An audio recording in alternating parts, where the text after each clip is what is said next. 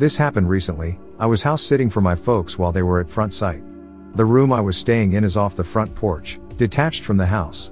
I can access the house from the sliding glass door, and another door to the kitchen. On the fourth day, I woke up at around 1 a.m. after, I'm assuming, hearing something moving around in the house. The house is a fair distance away from the others in the neighborhood, and it was pitch black out there, so I grabbed my CZ and a small flashlight and went to take a look. The walk to the kitchen door was extremely scary, as I had no idea what was going on. It was dark as hell, and I couldn't hear any noise anymore. It was very quiet outside, too, no animal noises, no wind, nothing. I had left the flashlight off, as if there was something inside I didn't want to give away where I was if they were armed, and I was regretting it at this point. I realized, a bit belatedly, that I had not taken my glasses with me, which meant that past 20 feet, I can't see much. There were no lights on in the house, aside from a blue nightlight thingy in the living room. I opened the kitchen door and edged inside. The layout of the kitchen is that you can see down the length of it, through a small laundry room, to the hallway from the porch door. I didn't see anything, so I turned and closed the door behind me. When I turned around, I see something on the edge of my vision, at the end of the laundry room. As I said, my vision is pretty awful, so at first I thought it was a coat hanging on a hook, but there's nowhere to hang any coats there. It was very dark, and stood immobile. I'm ashamed to say I froze for a few seconds, unsure of what to do, as I felt terrified to a degree that still feels unnatural. I then realized that I was holding both a gun and a flashlight, and flicked on the latter while shouting, "Who's there?" As soon as my light came on, I felt an immense pain in my head. It felt like someone had taken a Dremel to my temple, and you know that high-pitched noise older TVs make, that kind of machine whine, kinda like that tinnitus ringing? That shit was suddenly deafening. I dropped both the gun and flashlight as I doubled over, gripping my head. I don't know how long I was like that, but if I had to guess it was a few minutes at most. When I regained my senses, I fumbled around for my gun and found it a good 15 feet away from me, near where I had seen whatever the heck it was. I grabbed my flashlight and flashed back towards the doorway, but there was nothing there. It took me a good half hour to work up the courage to get my gun back. There was nothing wrong with it when I picked it up, other than that the safety was off, and I know I had left it on when I came into the kitchen. What happened to it? I don't know, but as soon as I had my gun I ran my giant self back to my room and sat there for the next 5 hours, until the sun came up. No way I was getting any sleep, told the folks when they got back, but it was news to them. I was hoping it was something they'd experienced, but unfortunately no luck there. All I know is I'm not sleeping there anymore. Not mine but one from my grandfather. B in Italy in 43. B setting up shop in some hellhole farmstead outside of another town they're trying to push into.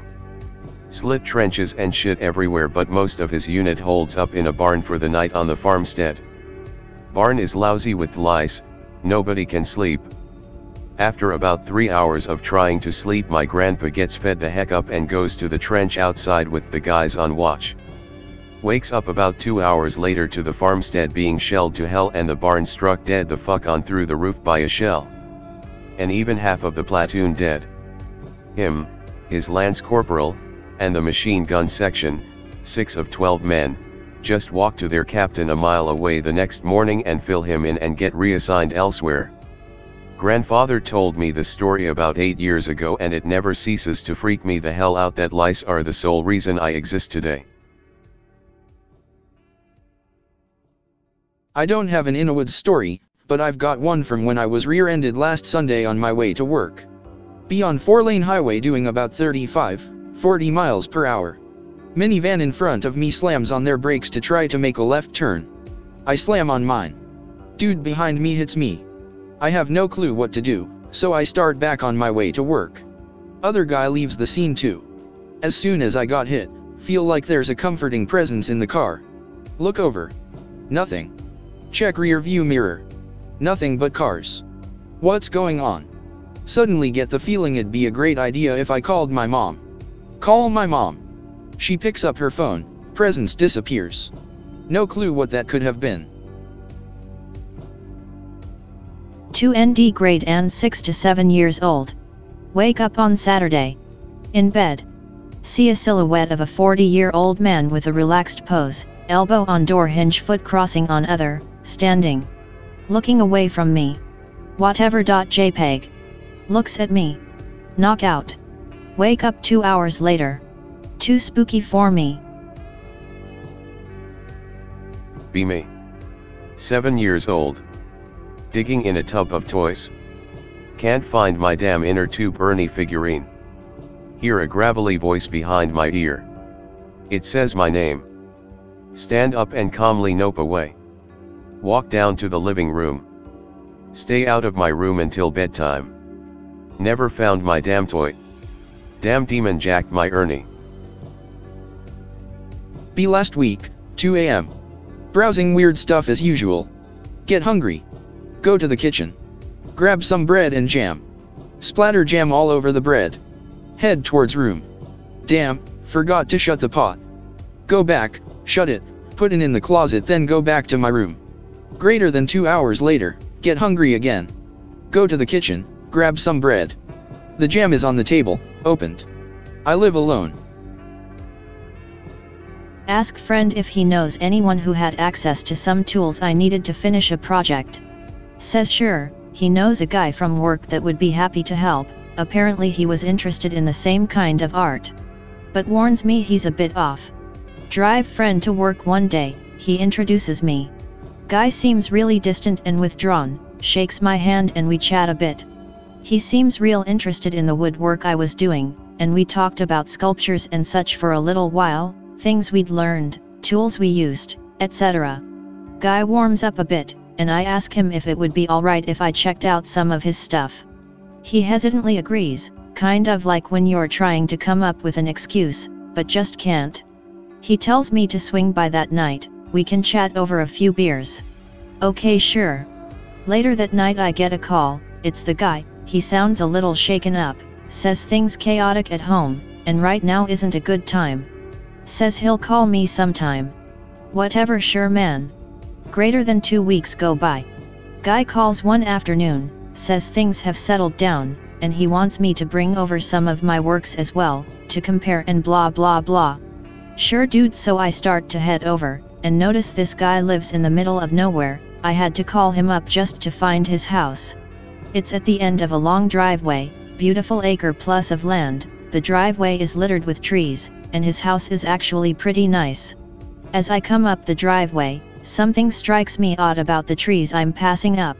They all have faces carved into them facing the driveway. Twisted, pained faces. I didn't think much of it, I make morbid stuff myself. And in fact I was very impressed, the amount of detail was staggering. Looking out onto the treeline of the property, every tree had pained face looking in on the house, almost like the woods were watching you wherever you were. This actually kind of creeped me out. Looking out was like seeing 100 or so white faces, just crying out. Kind of like they wanted your attention. Knock on the door, guy answers with a beer in hand, and a much friendlier demeanor than before. Helps me carry some of my stuff in, and he shows me around. Guy seems pretty cool. Begin to notice each room has one of those same damned faces hanging above the door frame. The more I saw them, the more I felt sick. Up close the faces were more detailed than I had imagined, almost surrealistic. I asked him what his focus on the faces were for, and the guy kind of tensed up and dodged my question. Upon entering his workshop, which was real sweet by the way, he seemed to have other interests besides creepy faces. Entire 7 feet sculptures of women, men, animals, etc. All very well done. And one with a tarp in the back, just chillin' there. He says it isn't done yet, so I don't bother. It was right in front of a door that I think led to another room. We begin working on stuff together, trading stories and times we had accidentally injured ourselves. Suddenly subjects change. Guy asks me what I think about God. Tell him I'm not very religious, but I don't rule anything out. Guy starts getting a bit loud, saying that God is a blatant lie, he was told so. By who? He kinda silenced for a moment, and then abruptly asked me if I believed in spirits. Gave him kind of the same answer, it's possible. He looked around the room, as if seeing if anyone is around, and then his voice goes soft, and he kind of whispers for a moment. I see things in the woods, at dusk I can see their shadows, sometimes they whisper from the trees, and I can hear them. Nope. Obviously guy is mentally disturbed. Egg him on, ask what they tell him, etc. They tell him that God is a lie, only thing after death is darkness. He says they laugh at him, and leave dead animals at his trampoline. Officially creeped out at this point. He said for a while they visited him at night, and each face carving represented a different spirit that had visited him. Says that they can't stand looking at themselves in death, so they don't step within the trampoline, thus why he has the entire thing carved out. I'm pretty silent at this point. I hadn't had goosebumps so bad since I was a kid. And chills just running up my spine. He told me they talk to him from the trampoline at night, and try to get him to leave his home. I eagerly try to change the subject. Guy looks down and just keeps talking. He's pale as a sheet, and was obviously genuinely terrified. He even kind of looks like he's welling up.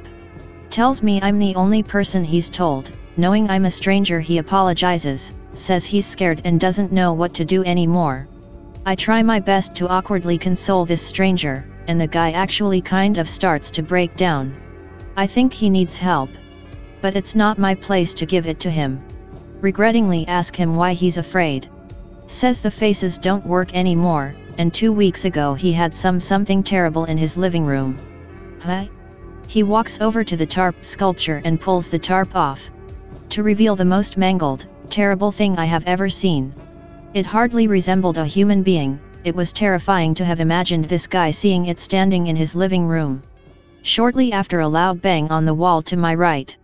I nearly jumped out of my skin. This guy didn't even flinch. Then again bang, then it just continued on and on, continuously, like hail hitting a tin roof. Guy screams, "Stop it!" And it ceases. After that I grabbed my stuff, tell the guy I'm sorry, and got out of there as quickly as possible. As I'm leaving his home and driveway, I look into the review mirror. The trampoline is darker than I've ever seen. Guy calls a week later and apologizes, says he was silly and everything is okay now. Friend says guy quit, never hear from him again. B16.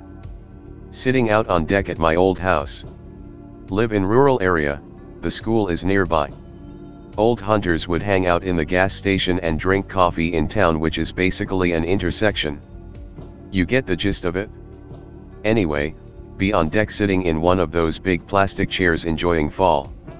One of those that looks like it's supposed to be made out of dark green planks that obviously isn't wood. Getting dark, sky is all orange and pink to my left. Hear beat up truck pull up to my right in gravel driveway. Keep in mind our driveway twisty and is a fucking quarter-mile long. Truck door opens and shuts. Hear footsteps. Home alone, dad shouldn't be home for another hour and a half. See old guy with a scraggly beard and a limp comes up to the base of the stairs. Knowing where I live, he's either inbred or a war vet. Excuse me, sir. His voice was really weak sounding. Yeah? Is there something I can help you with? I'm looking for my dog. You ain't seen one around here, have ya? I don't think so. What's it look like? She's brown, I think she's a lab mix. She ain't got a collar, but she's got one blue eye and one brown eye. I'm sorry sir, but I haven't seen a dog like that around here. He looked real defeated. Wanna give me your number and I'll call if I see her? Yeah sure, that'd be good. Get his name and number. Wish him luck and tell him he'll find her eventually. Is almost to his truck before he turns back around. Hey, you're Stiller's boy, aren't ya? I hate when people would do this, creeps me the hell out. Yeah, how'd you know? You got them eyes, like you're ready to kill something. Woot the health ISIS noog. Okay. I'll see ya around. Okay. Drives off. It's already almost dark out.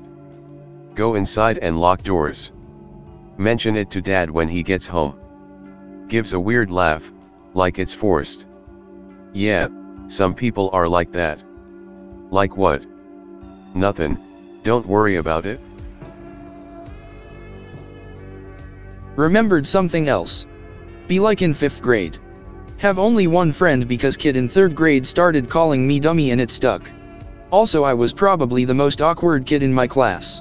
Only friend is a girl my age named Connie. We were good friends. My mom and her mom were good friends.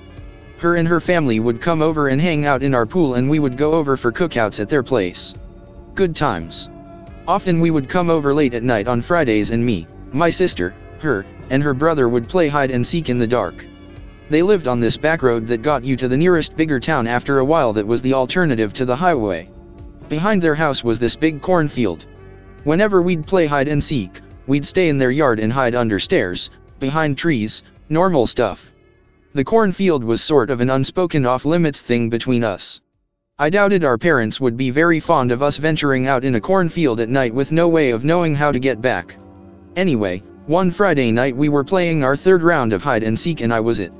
Like all good kids, I counted to 100 as fast as I could before opening my eyes. When I finished counting, I hollered the usual "Here I come." Started looking around for them. Back then I wasn't as spooked by the dark as I am now, not sure why. Thought I saw the outline of Connie's little brother behind a tree next to the cornfield. As I got closer, turned out it was just flayed bark.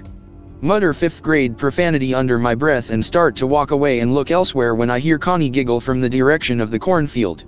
Sounded really close to the edge of the field, and, knowing Connie, it took a lot of guts for her even to get close to the cornfield, much less step into it. Assumed that she was running out of places to hide, and as a last-ditch effort hid in the field. Get closer. See where some stalks have been bent over because the moon is so bright. Well, this will be easy. Start following trail of bent stalks. Twists and turns a little bit. Start getting anxious because this is a little farther than I wanted to go. Go to turn and leave, but as I'm following the trail back, a cloud covers the moon and I can't see anything. Panic. Start running, pushing through stalks trying to find my way out. Feel the leaves sting as they cut at my face. Gotta get out of here. Mom. No answer. Help. Mom. No answer. Keep running and shoving over stalks for what seems like hours. Scared to death, tears burning the cuts on my face. Way off in the distance I hear sirens. Start running toward them because I figure that's where the road is. Sirens cut off, but I keep running in the same direction because I can see the flashing lights reflecting off the clouds. Finally see the back porch light of my friend's house. Come out of cornfield to my mother on her knees, bawling in front of a police officer. She's surrounded by everyone including Connie. Mom. She looks and starts running toward me. Oh, thank God. She hugs me tighter than she ever has, pulls away, and slaps me. Where the hell have you been? We were playing hide and seek and I heard Connie in the cornfield, so I went looking for her, and Mom, I just dash. I couldn't stop the tears. Mom tells me Connie was the first to let our parents know that she didn't see me looking for them. Claims she never went into the cornfield. My sister vouches for her since my sister could see her behind one of the bushes from her spot under the stairs. I didn't go back over to Connie's house after that. Post Spooky in a Woods Stories. My story. Be me. Greater than 16 years old. Screwing around in the woods behind my neighborhood. Got my Ruger 10-20 seconds with me cause you bastard made me paranoid. It's a nice little bit of forest in the middle, it'll stretch for miles in any direction. Be near the creek in the forest just chillin'. Now it should be known that occasionally coyotes and bobcats roam the forest along with cattle. Hear something rustling around across the creek. Feels like I'm being watched, hair standing up on my neck. About 50 yards to my left I hear a bunch of splashing in the creek followed by rustling in the grass and trees on my side. Nope.jpg. Stand up and slowly make my way out of the forest facing where the sounds came from. See a shadow move through some of the trees. Let off 3 rounds, 2 of which hit a tree, the third definitely hit flesh. Greater than 180 and Usain Bolt out of that mother clucking forest. Hurdle a barbed wire fence that's at least 4 foot high. Whole time I was running I could hear twigs and shit snapping behind me following me. Usually when you shoot animals they run. What the hell did I shoot /k/? Should also mention that a few days later someone's dogs in my neighborhood got ripped up in their backyard. Also some lady's chicken coop got raided and all her chickens got ate or mangled. Be in conscription service. Be in junior sergeant, squad leader. Got an order from platoon leader to find observation point to get intelligence about enemy movements in the area. Find an perfect spot, with the twist, About 15 meters away from the spot there is a dead deer corpse with throat chewed open. Stuff like this is everywhere in the woods, don't ya worry privates. Nighttime. Get some info from the radio about wolves in the area. Don't think much of it. Morning. Get back to observation point where 2 privates have been for a half the night. They tell me that they didn't see anything but heard growling near them. Had an order to leave the area. See that the deer's carcass has been pretty much shredded with teeth and there is blood and guts everywhere in the observation area. I just spent the last hour reading this entire thread and I know it's dead, but I have to post. I don't really frequent /x/ that often anymore and I've never heard of skinwalkers before, besides that one weird Louisiana pic. I know what this is, though. I've had this happen before. I'm going to post what happened my sophomore year of high school, so just hold on. There is a ceremony called the shaking tent ceremony. Skinwalkers use this as the essential tool. But, it's only as powerful as the people will it to be. The Western Indians don't know the true potential of this ceremony. People who use it for fear, always end up on the bad side of karma. This is a holographic universe, and there is a dark matter side to all our souls. We called this ceremony the Jiskin and practitioners are called Jiskanini. They were seen as exorcists of sorts, but, with control. Consider these people to be more like martial arts masters than scary stupid illusions you all see. I live in a small cityish area, where there's skyscrapers next door to farms and protected forests and whatnot. I live right near, practically in, the biggest forest. It's no more than 4 by 4 miles, so pretty easy to walk all the way through in an hour or so. My friends and I grew up just wandering around there and playing in the woods. There were 3 of us, the 2 besides me were brother and sister. Our parents used to joke around that we were getting back to our roots and whatnot, since it turned out we were all descendants of the same tribe. There were other kids around, but we were the only ones that went into the woods. All the others were too freaked out or something. We would always have our dogs with us, too. Now and then they would freak out barking over some squirrel or a deer or another hiker. But sometimes they would freeze up and just start growling lowly. We'd sometimes see black shapes darting through the trees. Not even from peripheral vision. We would all be staring at the same spot and see something was by. When we were younger, we would jokingly chase after it. I don't know why, looking back we were probably the stupidest kids ever and I'm surprised we weren't killed some way or another. Anyway, we never actually saw an exact something. I think by the time we could to 5th/6th grade, we had learned to just ignore it and not really care. We've all stayed friends through the years, but branched out a lot too. I was friends with a lot of people and kind of spent different phases of life concentrating on one group, and during this particular summer, I had fallen in with a lot of potheads. I didn't even smoke, I just liked hanging out with them. Most of them hung out around my neighborhood because it's basically just the city's magnet for potheads. One day, like the last weekend before school ended, one of my friend convinces me to have a big camping party at my house, since the only way to get to a ton of campgrounds is by cutting through my yard. It was me, my friend, and her younger sister. We went during the day and set up camp only about 1/3 of a mile from my house. Tons of food, sleeping bags, tents, the works. We wanted to have a bunch of people there. My parents weren't going to let that happen, though, so we ended up having to make 5 different trips with just our phones for light, trying to sneak people in along the trail. By midnight we had about 15 people there, which was a pain in the ass to keep quiet. We were right on the river and close enough to my house that sound carries pretty easily. The only 2 people not consuming narcotics were me and my friend's sister, and we ended up drifting off to sleep pretty early. At around 2 a.m., a bunch of people had to go home, so they woke me up to guide them back. Another 5 people, including myself, were sleeping at the campsite though. I was still sleepy, so I agreed and brought them as far as the road. When they all left, I realized I didn't ask anyone who was staying to come with me, so I had to walk back alone. It wasn't a big deal for me because I wasn't afraid of the woods at all. I started going back and I was about halfway there when I slipped on a rock that I tried jumping on and scraped the bottom of my foot on it. I hiked barefoot. The trail is only a couple steps away from the river, though, so I went over and soaked my foot in the cold water.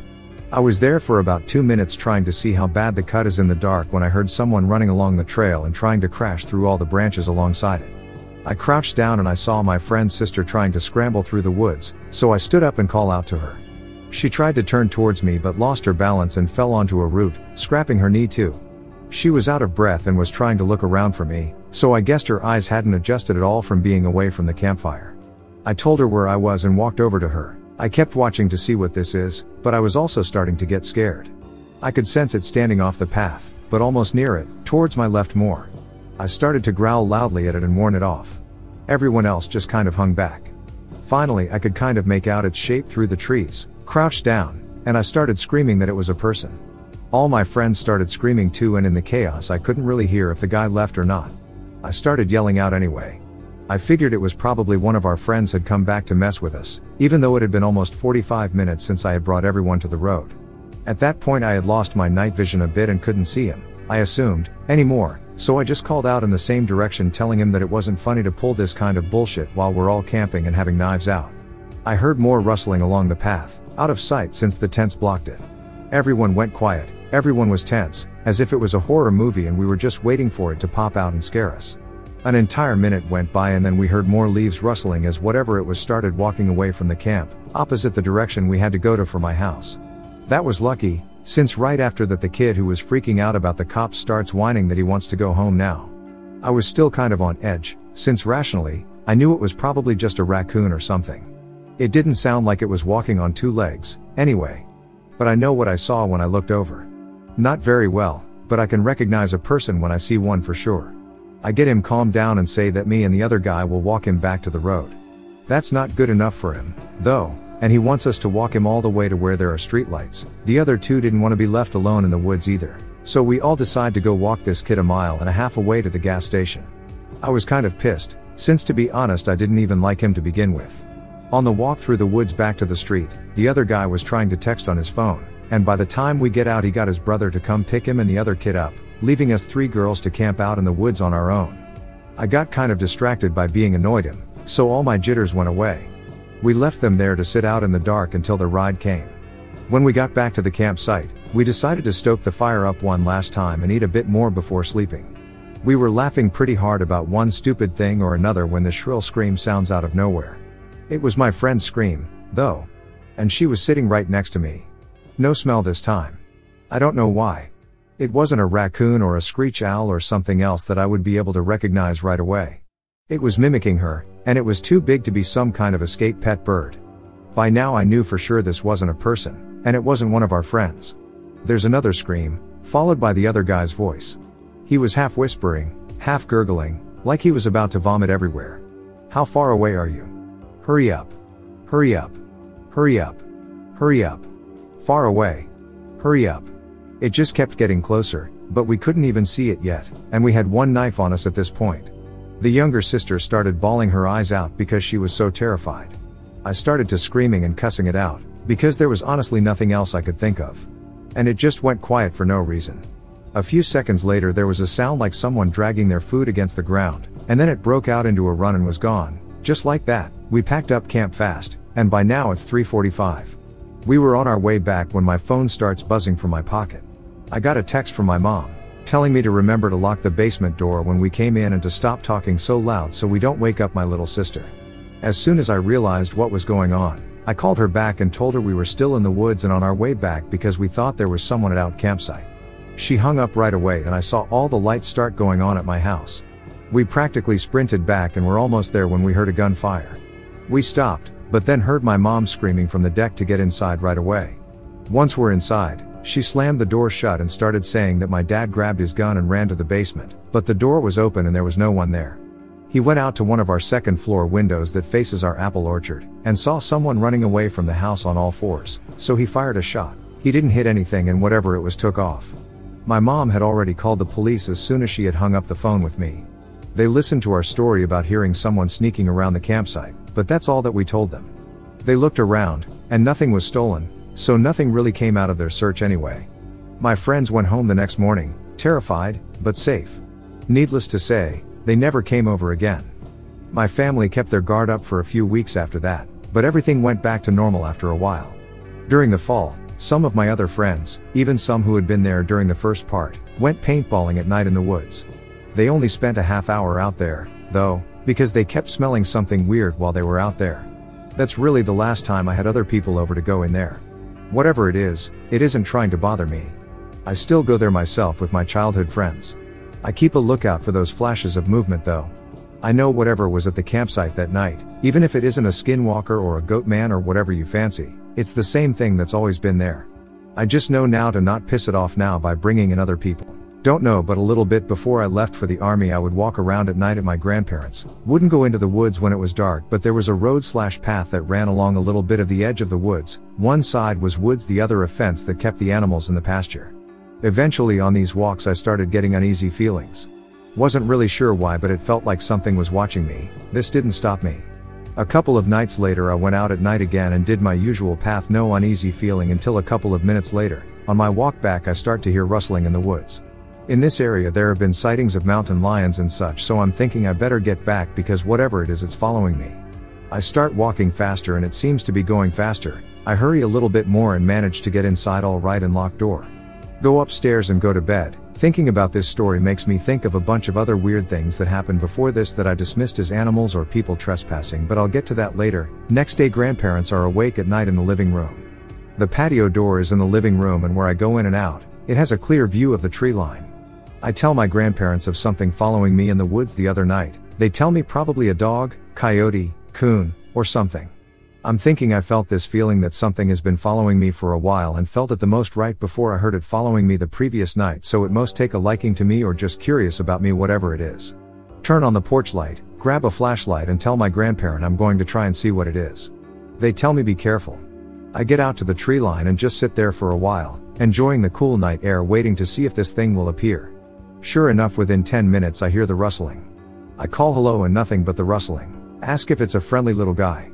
Still no response, and I'm thinking that I'm silly expecting this animal to make sounds at me.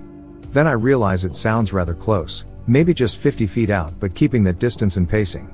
Turn on flashlight and point in direction. No change in sound, but I see nothing where it sounds it's coming from. Think I should probably have a gun and maybe a bud to make sure I'm not going crazy, so call it a night and tell the thing good night. A couple of days later I come back from staying at my mom's house and have a friend over at my grandparents'. I told this friend of what happened and that I think that it might be a dog or something, but it's been stalking me for a while. Ask him if he wants to try and see if it will come out when he's around. He says sure, so I tell my grandparents that I'm going to be grabbing a flashlight and the M1 carbine that my grandfather got me just in case, and not to freak out so much if he hears me shoot unless it's frantic, but that I'll be just 100 feet from the house. Tells me to be careful and I say me? Nah. Take friend out and we chill at the same spot I did before. Wait about 10 minutes talking about random stuff when sure enough I hear the rustling. Ask him if he hears it, he says yeah. Good, so I'm not crazy, start trying to talk to it and it gets louder. Sounds like it's about 50 feet away again, like it was the other night. Turn on the flashlight, see nothing where it sounds like it's coming from. Sweep the flashlight to make sure I'm not just hearing it one direction when it might be another. Still see nothing. Start going into the woods to try and get closer. Sounds much louder now and crazy feeling and goosebumps like before when being watched and followed. Sounds about 20 feet away, shine light. Still see nothing moving, no out of place leaves. Friend and I are like WTF, maybe it's rather big and just sounds like it's that close, and tell him if it's that big then I'm not sure we should go much farther in, as if it's dangerous we are fucked getting out of here in a hurry. Woods were pretty thick but not hard to see, just a crap ton of briars and limbs. Wait a little bit longer, still hear it and see nothing. Friend's like man, this is making me really uneasy, can we go? Not going to argue with him as I'm feeling insanely uneasy, only thing keeping me there is curiosity. Well, curiosity killed the cat, so I agree and we head back. From then on till I left for basic, if I was ever out there at night it would come around and I could hear it, but I never got real close to the woods as I didn't have a rifle with me or anything. My grandfather and anyone else out there when not with me has never heard it, only when I'm there. Thing is that I'm going on leave here soon. It's been over 2 years since out at my grandparents at night and I'm really curious if it's still there. Now here comes the weird things. That smell everyone describes? I've smelt it, but not in the sense that other people describe. I smelled it several times right after waking up and it would linger for a bit, and some of those times actually made me sick to my stomach. Also, we had one of those portable air conditioners that you stick in windows. Well, one night I was just chilling watching TV laying in bed. Started drifting off to sleep and then wham! Something hit the air conditioner. Made me jump like crazy and I didn't sleep for a while. Told my grandfather and we started speculating an owl, room on second floor, maybe? We checked the back of the AC and it had huge claw and gash marks on the back of it. Something tried to attack it, but shrugged it off. The other thing was when I was home alone at my grandparents' when they went off to church early in the morning, I was downstairs grabbing food when I saw this strange man walking by the window and around the house. Called my grandfather and told him what's up real quick and grabbed the .22 Luger to scare the guy off. He was nowhere to be seen, and now that I recall, he was walking pretty weird, but could just be something else. No, it's not much, but weird experiences I felt like sharing. Camping out in the desert with 2 friends. Find a WW to dig in. Decide to sleep there for the night. Friend 1, John, wakes me up, machete in hand, and covers my mouth to stop me asking questions. Points to friend 2, Jane, who is asleep, with a large cut on her arm, blood dripping down. John crouches and walks up to the entrance as quietly as he can. Freezes for a good 2 minutes before standing up and walking back inside to grab the first aid kit. Wakes up Jane and binds her arm in complete silence. We're asking him questions like crazy and he's dead silent. He folds out a camping chair behind the entrance, facing us. Sits down, gripping the machete handle tightly. Just tells us he saw something and to go to sleep. His voice is so weak and low. Jane and I sleep facing each other, giving weird looks. Hear John moving around and fiddling with metal. Don't sleep at all. Suddenly there's a massive burst of light. John is standing in the doorway with a burning torch and machete, looking out. He detaches his utility belt and launches himself out into the desert. Jane goes after him. Grab the hunting knife from his belt and follow. Jane is following a weak flame in the distance. I'm following the occasional light from the reflective strips on her shoes. Stop at the top of a dune. See John and his torch sprint up a dune like it's nothing. Lose sight of both of them. Sitting alone on top of a dune, scared as hell. Greater than 20 minutes go by and I hear John calling from camp. Anon. Jane. Repeating over and over again in this deep, booming voice I've only heard once before. Suddenly keys hit my chest as come to the camp. Get Jane and start the car. Start freaking out and yelling that I don't have her. He gives me a look somewhere between blind rage and terror. Go to the car. Start it. Keep it running. And do not leave it. Sprint about 500 m to the car. Start it up and sit there for another 20 minutes. Wham! Huge slam on the side of the car. Nothing there. Hear smaller tap, tap, tap along the car. Oh God, it's moving towards the passenger door. Can't hear or see anything. Frozen in terror. See a shape that looks as big as John come over a sand hill. He has Jane with him. Throws open the door and slides her in. Practically rips me out of the driver's seat. Barely have a leg in the door before he takes off. Jane is clutching her arm and moaning. John is going about 140 km/h around roads before he hits bush and begins to slow down. Climb into the back and look at her arm. Bandage is gone and the cut is bigger. Her face is scuffed up, like she fell into concrete. Dirty as hell. Wash out her cuts and climb into the front. Say sorry for getting his seats wet. He's dead silent. Notice red marks up his arms. He's shaking like a leaf. Drive for 2 hours. See a bottle shop sign over the hill. John makes a sound like sobbing laughter. Pull in to find it's 24-hour. He's smiling like it's Christmas. Pull in. He ditches the car, runs inside and just sits in one of the aisles, with a clear line of sight to the car. Turn off the car and bring Jane in. Attendant is asking John what's wrong. We all sit down together. John takes $80 out of his wallet and buys the best scotch he can. We sit in silence, drinking while the cashier serves a customer every hour or so, ignoring us. Look up and realize it's nearly 5 a.m. Considerably drunk by this point with nearly the whole bottle gone. John helps both of us to our feet and talks to the cashier. He helps us both in the car and we drive to a motel. Pass 3 motels until we come to one nowhere near the desert. Get our rooms. Ask John if he wants to talk. Promises he will when he's slept. Wake up about 9. See Jane downstairs. Making out with some guy. He has his hand down her pants. She's still filthy. Don't think she slept. Walks off with the guy. Follow them around. She walks into one of the 2 bedrooms. Torn between a little heartbroken and a bit worried. Go back to sleep with my phone next to me and the sound of rain to keep me calm. Wake up at midday to John knocking. He asks where Jane is. Take him down to the room. Met by her wrapped in a towel with 2 sets of male clothes on the ground. John suddenly grabs her by the throat/jaw and pulls her close. I told you to stay in your room. Try to get him away from her. She suddenly spits at him and slams the door shut. We go back up to his room and talk. He's being vague, but says he thinks someone was in the dig out with us. There was no blood on the floor, only on her arm. Nothing sharp to cut herself on. He tells me about growing up deep in the desert. The Aboriginal families always told their kids never to sleep in the sand before the day of a storm. The miners always knocked off early before the storm. He was never allowed to go out the day before, unless it was to school in the center of the town. Finishes his long rambling explanation. Summed it up with something that lives in the desert. Think this rational scientist is screwing with me. He's completely serious.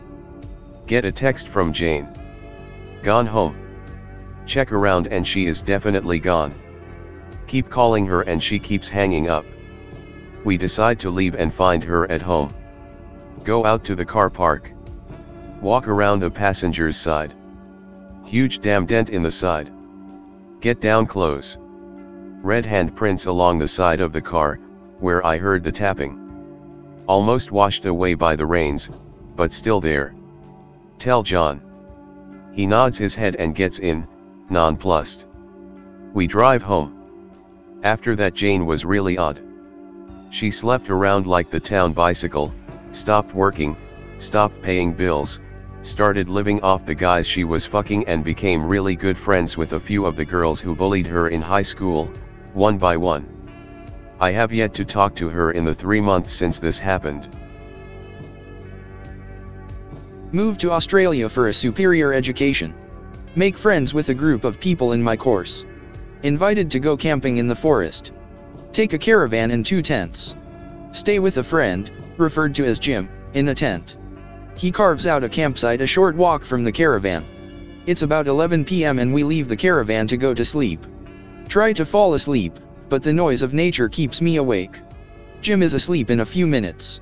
Hear twigs cracking and footsteps. Convince him there's something out there. Rolls over and makes a hissing noise. Hear something scurry away. Just animals getting curious. Go back to sleep. Wake up again to the sound of footsteps. Make the same hissing noise. Large, loud footsteps stamp away and then stop. Lay still. Hear the footsteps slowly come back. Make the noise again louder. Wait a few seconds. Hear whatever is outside his back. Freeze. Jim at ma dash. I heard it. He's wide-eyed. Get the hell out of here. He starts jostling the tent around and grabs an axe from his bag. No footsteps. He unzips the tent as bursts out. Rustle of leaves as Jim runs around. Hear footsteps trailing off behind us. Climb out and put some flip-flops on.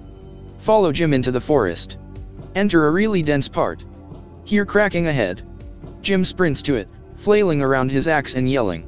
Nothing there. Turns to me and tells me to go back. Hear the hissing noise again. Realize it's not just the same noise. It has my tone and whistle. I'll kill you. Hear Jim in my voice. I freeze. Jim points me back to camp and pushes me along, looking behind us the whole way. Come back for me, in a girl's voice behind us.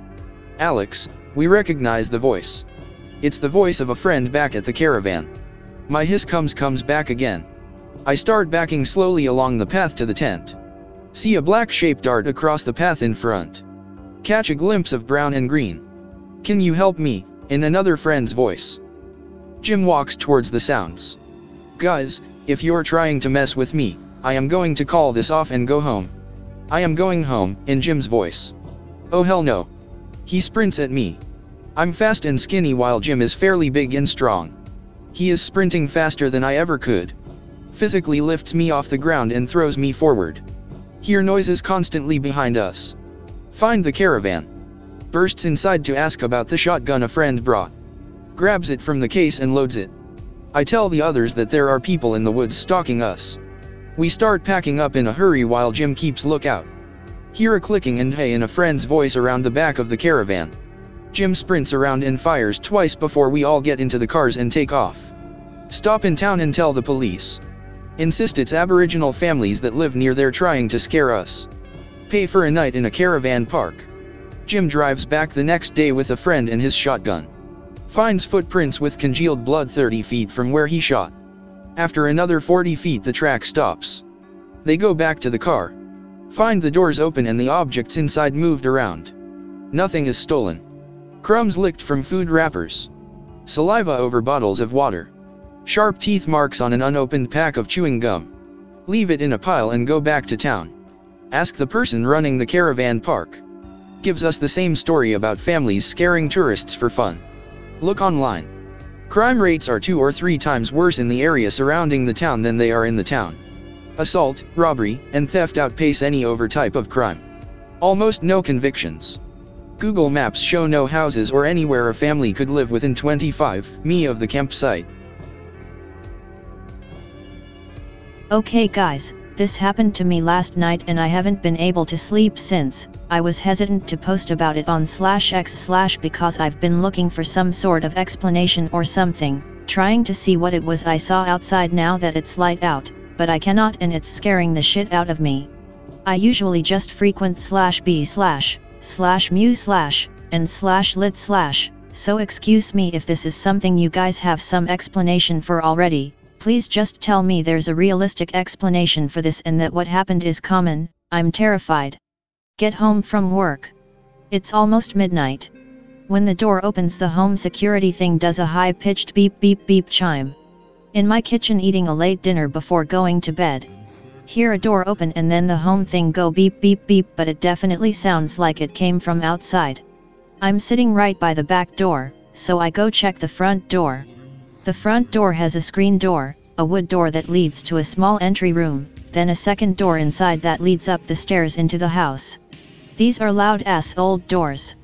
Did not hear screen door open, did not hear main door close, did not hear second door open. The door is still double locked, no other doors are opened, nobody is standing outside. Okay, maybe it was the neighbor's door, maybe they have the same system. Hear it again, sounds like it's coming from outside the front of the house. Look out the window. Looks like a deer is crawling on the yard with its belly to the ground. Stands up on its back legs. Makes the door opening / beeping sound with its head raised up to the air. It is not a deer. It looks like a guy with deer legs, too dark to see what the hell is going on. I am whoom. What _the_hell.gif. I am whoom. Sounds like a dog barking I'm home while trying to vomit. Starts galloping away across the street. Beep beep beep. Starts shaking. It's raining out at the time, the thing opens its mouth and holds its head up. Thing starts digging furiously at the grass across the street with its front arms / legs / things. Puts head near the hole, like it's looking inside. Keeps walking down street. Beep beep beep, I am whoom. Puts head back to drink rain. Digs at ground. Keeps doing this down the block before galloping away down division away from the city. I do not live in a rural area, the deer population typically stays down towards Melrose Park off of Thatcher by the river. I live just outside of Chicago, literally a block west of the city limits. I have never seen anything like this or heard of anything like this. I am shitting myself right now. I was going to post this story on /b/ but I avoid /b/ like the plague unless I'm bored. It's summertime and I'd just get memed on left and right, and this seems more paranormal than anything else. I've been googling for similar stories and trying to find some sort of typical scientific explanation for this sort of thing, but I can't even find any sort of similar story. My instinct is crazy homeless guy, but its legs bent back like a deer's. It was not built like a human being, and it was definitely not wearing clothes and looked like it had a full body of fur. I don't use drugs, I was not tired, I was 100% lucid and I'm goddamn horrified. Please say there is a common explanation for shit like this. Not personal stories, but stories I've heard. Story 1. When I was a child of elementary school age, I would stay at my grandma's house every weekend. It was my absolute favorite place to be as a kid because, to me, it always seemed completely steeped in strangeness. Grandma R was a weird, sweet lady who was incredibly spiritual and dabbled in Wicca every so often. I remember she used to do things like wash my hair in rainwater and chant to the full moon. My mom thought she was completely mental, but I loved her and loved staying with her because it made me feel magical. Her house was huge and fairly old, probably around 150 years. I always heard strange noises at night, a child laughing, little footsteps, creaks on the stairs, etc. I was never afraid, though. I never felt threatened by these particular spirits. They seemed innocent and never bothered me, so I paid them the same respect. I grew accustomed to the nighttime sounds as I grew older and even liked hearing them after a while. Both Grandma and I talked about the ghosts and how cool it was that we were able to experience them firsthand like this. One night, though, I had an experience that wasn't so pleasant. I woke up really late at night and had to pee. The upstairs was in a U-shape, guest room, my grandma's room, and then the bathroom. I was never particularly afraid of the dark or anything, so I never had a problem getting up and using the restroom at night. So I quietly opened my door and started walking toward the bathroom. After a few steps I started to feel super chilly and like there was someone following me. The vibes I got weren't good whatsoever, which was unusual. I suddenly started to get really terrified. My heart was beating out of my chest, but I tried to keep my cool and continued to walk steadily toward the bathroom. I finally got there and opened the door. On the inside of the bathroom door there was a full-length mirror.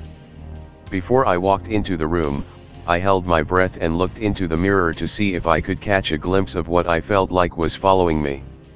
A few feet behind me there was an impossibly dark and fuzzy shadow, sort of in the shape of a cloak, and an extremely pale, expressionless face peering out of it. It felt menacing and angry and I almost blacked out. I slammed the door as hard as I could and locked it, turning all of the lights on in the bathroom and running the water. I stayed in there for the better part of an hour. When I finally got up the courage to leave, I ran to my grandma's bedroom and slept the rest of the night with her. I never saw the figure again, but I dream about it sometimes, and it still completely terrifies me. Story 2. I am a police officer and I work in a very small town in England with a population of less than 4,000. Because this town has such a small number of people, they also have a low crime rate and do not need to be open 24/7, plus, we don't have enough workers for that. We close the doors at 8 p.m. but continue to take calls after that. This happened around late 2011. 3 workers and I were preparing to lock the doors, we were putting away files etc. and I was just cleaning up a bit. I went outside to throw away the garbage while my other workers were in the storage room. When I came back, there was a boy sitting on the couch. He looked about 11 and had blonde hair and was drawing something on a piece of paper. He did not seem dangerous, nor did it look like he was doing suspicious. I was sure I left without a person in there, and I was positive that none of my workers had children. Not wanting to alarm the boy by calling him out or calling my workers, they wouldn't hear me anyway. The storage room is basically the basement. I just slowly walked towards him and looked over his shoulder to see what he was drawing. He was drawing perfect circles all over the page. Weird, I thought. But at that time I did not think too much of it. I'm not over-exaggerating when I say perfect circles, by the way. They were like the ones I needed to use a drawing compass to achieve. I figured the boy was lost. Because I am not from the town I work in, I would not know whether he was from there or not.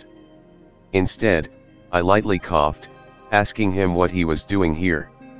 He looked up at me and just said hiding and continued to draw his circles. Feeling a bit creeped out, I stepped back to get my partners while continuing to talk to him, a technique I was taught, and I think I said something like, "Those are great circles," and I remember his reply perfectly, "Steady hands." I ran to the basement and shouted for my partners. They were putting away some files and asked me what was wrong.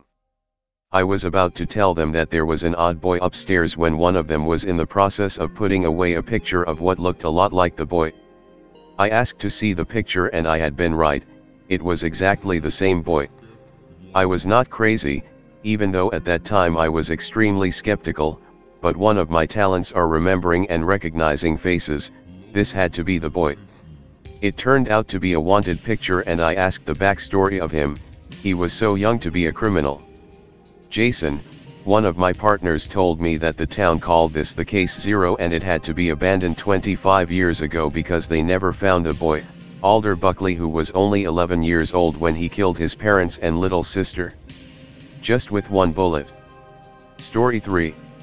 My girlfriend and I just started our adult lives by moving in together. I'm 20, and she's 19. One night we had fallen asleep out in the living room while watching a movie on the couch. I heard something coming from the bathroom in our master bedroom, almost like something had fallen out of the medicine cabinet. I woke my girlfriend up as I got up from the couch. She looked up at me and smiled. "Where you going, babe?" she said sleepily.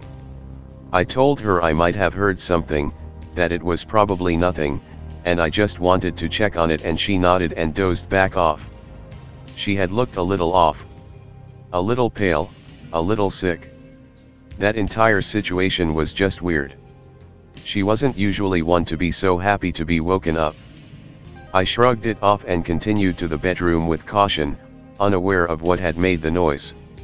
When I opened the door and turned on the lights, my heart sank to my feet. There laid my girlfriend, sleeping peacefully in our bed. I tore the covers off of her. She sat up and cursed me. It was something along the lines of, "What the hell are you doing? Why are the lights on? Can't you see I'm sleeping?" I explained the situation and she irritably explained that she woke up early in the morning and moved to the bed because it was more comfortable. She shrugged it off, saying I was probably dreaming and imagined her with me on the couch when I first got off. But it was so vivid. And that didn't explain the noise I heard from her room. To this day I have no idea what happened that night, or who was with me on that couch, but I know what I saw and I know it was real.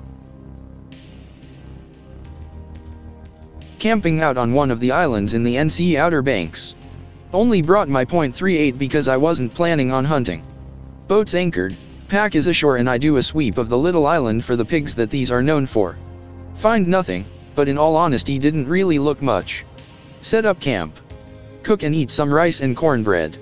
Go to bed. Wake up to pitch black because I hear a pig making some god-awful noises and some splashing not far from me but still out of view. Get up, throw my shit in the boat and sleep in there. Pig probably just got nabbed by a shark or stepped on a skate. But it was kinda spooky. Guess I'll do an OG one, cause this is the worst Greentext thread I've seen, so, I guess my mid-green text will be okay. Be me, Wagey with a terrible job. Have to wake up next day at 6 AM. In bed at around 11 PM, exhausted, but I can't sleep. Mess around on phone for a while.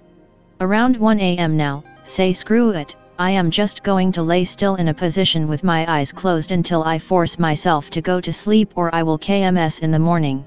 Even though I still feel restless, and my mind can't shut off, my eyes are really heavy. First time I've ever felt like this. Despite wanting to move, I don't. Eventually start hearing voices, just random shit. At first it startled me, but I was so tired, I just started to ignore it. Voices saying my name, random numbers, random sentences that didn't really make sense, don't care. Shut the hell up, I want to go to sleep. All of a sudden, sharp ring in both my ears, like MW2 flashbang, I shoot up out of my bed.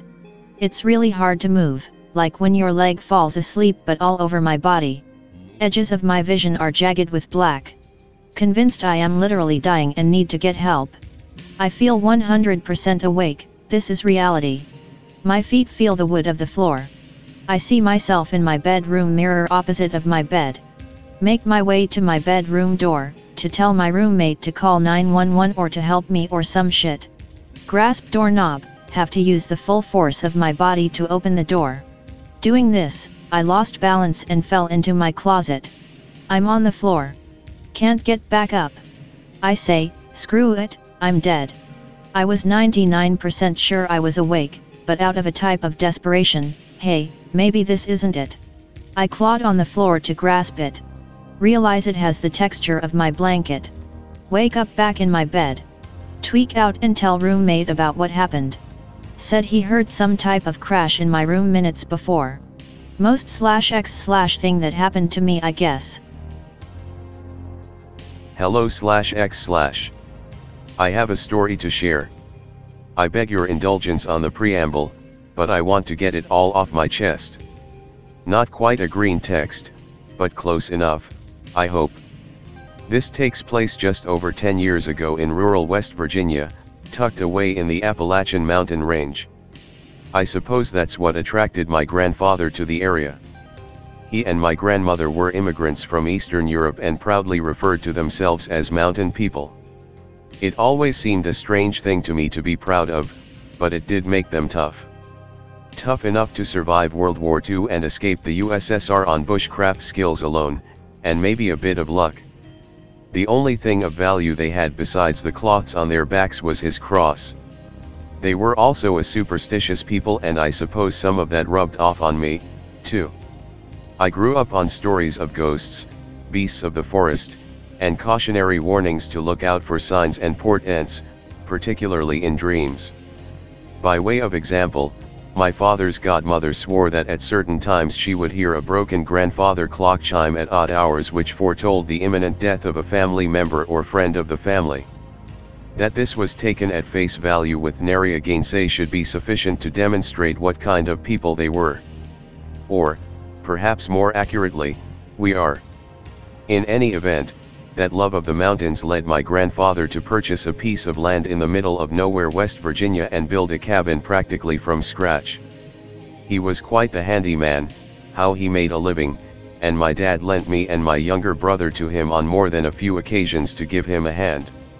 Just about the only thing he hired someone to do was fireproof the chimney for a wood-burning stove. I spent plenty of summers growing up as a kid and then later a young man at that cabin with him, either hunting or messing around in his workshop. Even after he retired, he never stopped tinkering. That's why, when he died my senior year of high school, I stopped going for a couple years. His death hit me hard, and I think part of me didn't want to see that cabin without him here. He had left both the cabin and his cross to me in his will.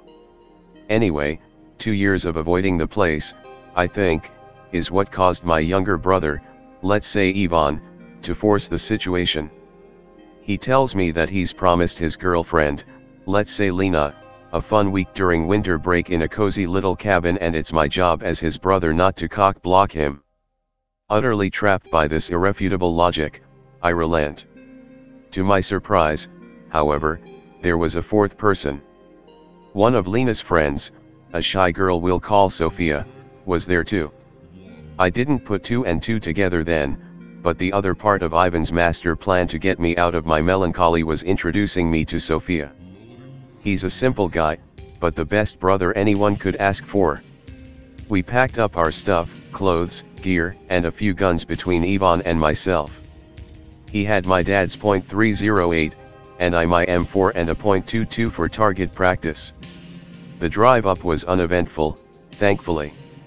Mostly chatting, with the majority of the conversation carried between Ivan and Lena while I drove. As reluctant as I was at the start of the trip, the crispness of the mountain air was the most invigorating thing I'd felt in years. The car had to be parked about few miles from the cabin, making for a brisk hike uphill. Naturally, after a mile or so the girls dumped their luggage on Ivan and me, except for a small backpack of books Sophia refused to be parted from. At that point I had her pegged as the consummate bookworm who would probably never leave the cabin. The path up was overgrown from not having been walked in over 2 years, so Ivan and I took turn chopping or otherwise breaking branches and bushes.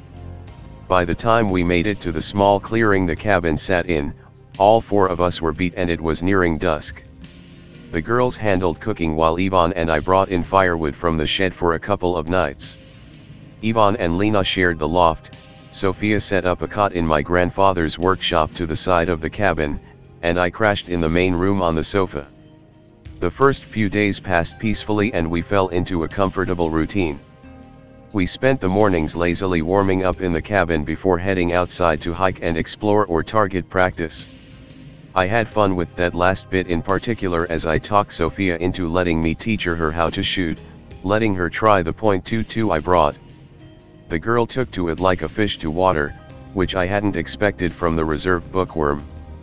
She kept asking me to set up targets further out, which I happily obliged. The evenings were a mix of board games, cards, and storytelling. It wasn't until the fourth night or so that stuff started getting weird.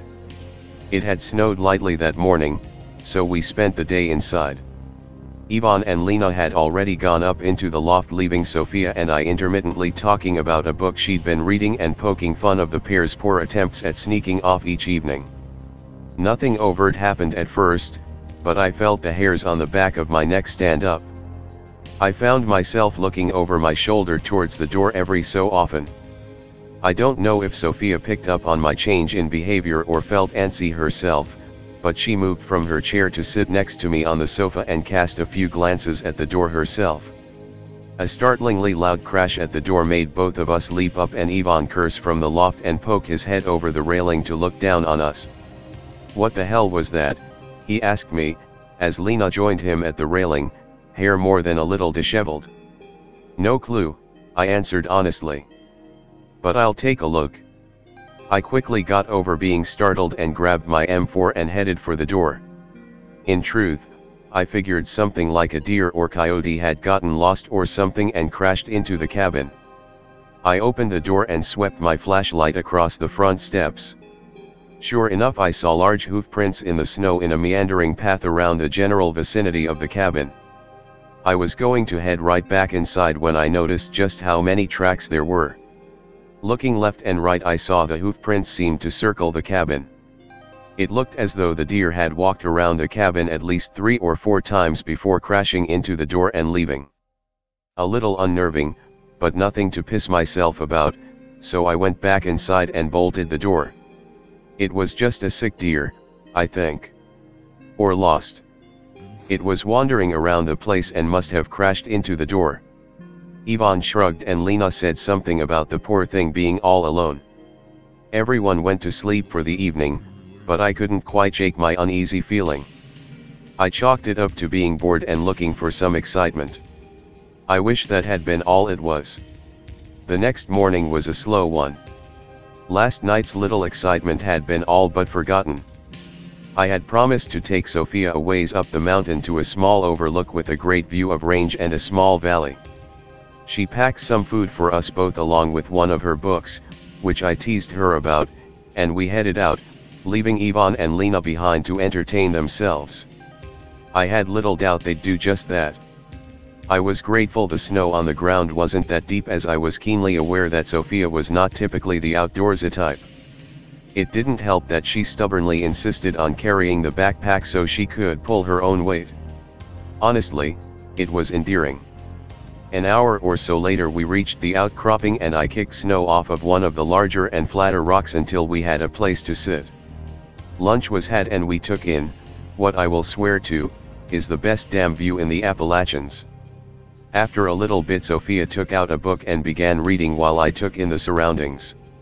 I lost track of time as that serene moment flowed on until the dull and numb ache of my lower extremities finally convinced me it was time to head back. It had been quiet before, but now that I was active again, I began to notice exactly how quiet it had become. I scanned the area but didn't notice anything out of the ordinary and tried to shrug it off. I was on edge on the way back. Each footfall in the snow sounded louder than I liked and I stopped trying to hide my regular scanning of the area around us. I was certain we were being watched. That itch between my shoulder blades never left and I caught Sofia looking around, too. I picked up the pace and Sofia kept up without protest. I don't know if she was picking up on my demeanor or she felt the disquiet around us, too. I suspect it was a little of both. About halfway back, an odd pattern to the brush beside the path caught my eye. Doing a double take with my head, I saw 4 sets of branches laid out in the snow in the shape of people. Roughly doll-sized, so only half a foot or so tall. They were no more detailed than gender signs for bathrooms. 2 girls, 2 boys. Sophia said beside me, looking past my shoulder. She was pointing to what I saw now was supposed to be long hair on 2 of the figures. Well, that's creepy, I uttered to myself to break the silence. Sophia only nodded beside me. I could have chalked it up to hikers or campers messing around or playing games over the summer. It wasn't uncommon to come across abandoned camps or even small structures used by moonshiners. Except these were on top of the snow. The crack of a branch breaking made me freeze stock still while Sophia let out a yelp. The sound echoed before it was eaten by the snow, so it was hard to tell where it came from. My mind told me it was an animal or an old tree bough breaking from the weight of the snow. But somewhere deep down all I wanted to do was run. When the first sound was followed by a second, then third, I did just that and grabbed Sophia by the hand, pulling her along with me. The snaps turned into a crashing tumult as we bolted. It sounded well behind us at first, but the path we took meandered along the sharp slopes, moving laterally as often as it did straight. Whatever was chasing us seemed to be making a direct path towards us. Fear knotted in my throat and I kept shooting glances behind us as we ran. I cursed myself for not bringing my gun on this outing, but there wasn't anything to do about that then. Sophia was gasping for breath and had my hand in a tight grip. The further we moved, the more I ended up dragging her to keep the pace. With the thing getting closer, I decided that we had to take a straight shot as well, or we'd be caught out here for sure. Don't let go, I yelled through gasping breath as I dragged Sophia straight into the underbrush. It slowed us down somewhat as bushes and branches whipped at us, cutting our exposed faces and snagging our clothing. We were about 3/4 of the way back when a low-hanging branch caught the handle of Sophia's backpack. With a tearing sound, the shoulder strap gave way and the back was ripped off of her. Wait! She gasped out and dug her heels in to slow herself, trying to grab the bag. Leave it! Come on! I grabbed her wrist again and yanked, almost pulling her over, but we resumed out flight. The sound of the thing following us had gotten louder, but despite how still being mid-afternoon, thick brush and the rolling terrain made for very small fields of vision, and at most all I ever saw was a large dark shape careening between trees before vanishing under another slope.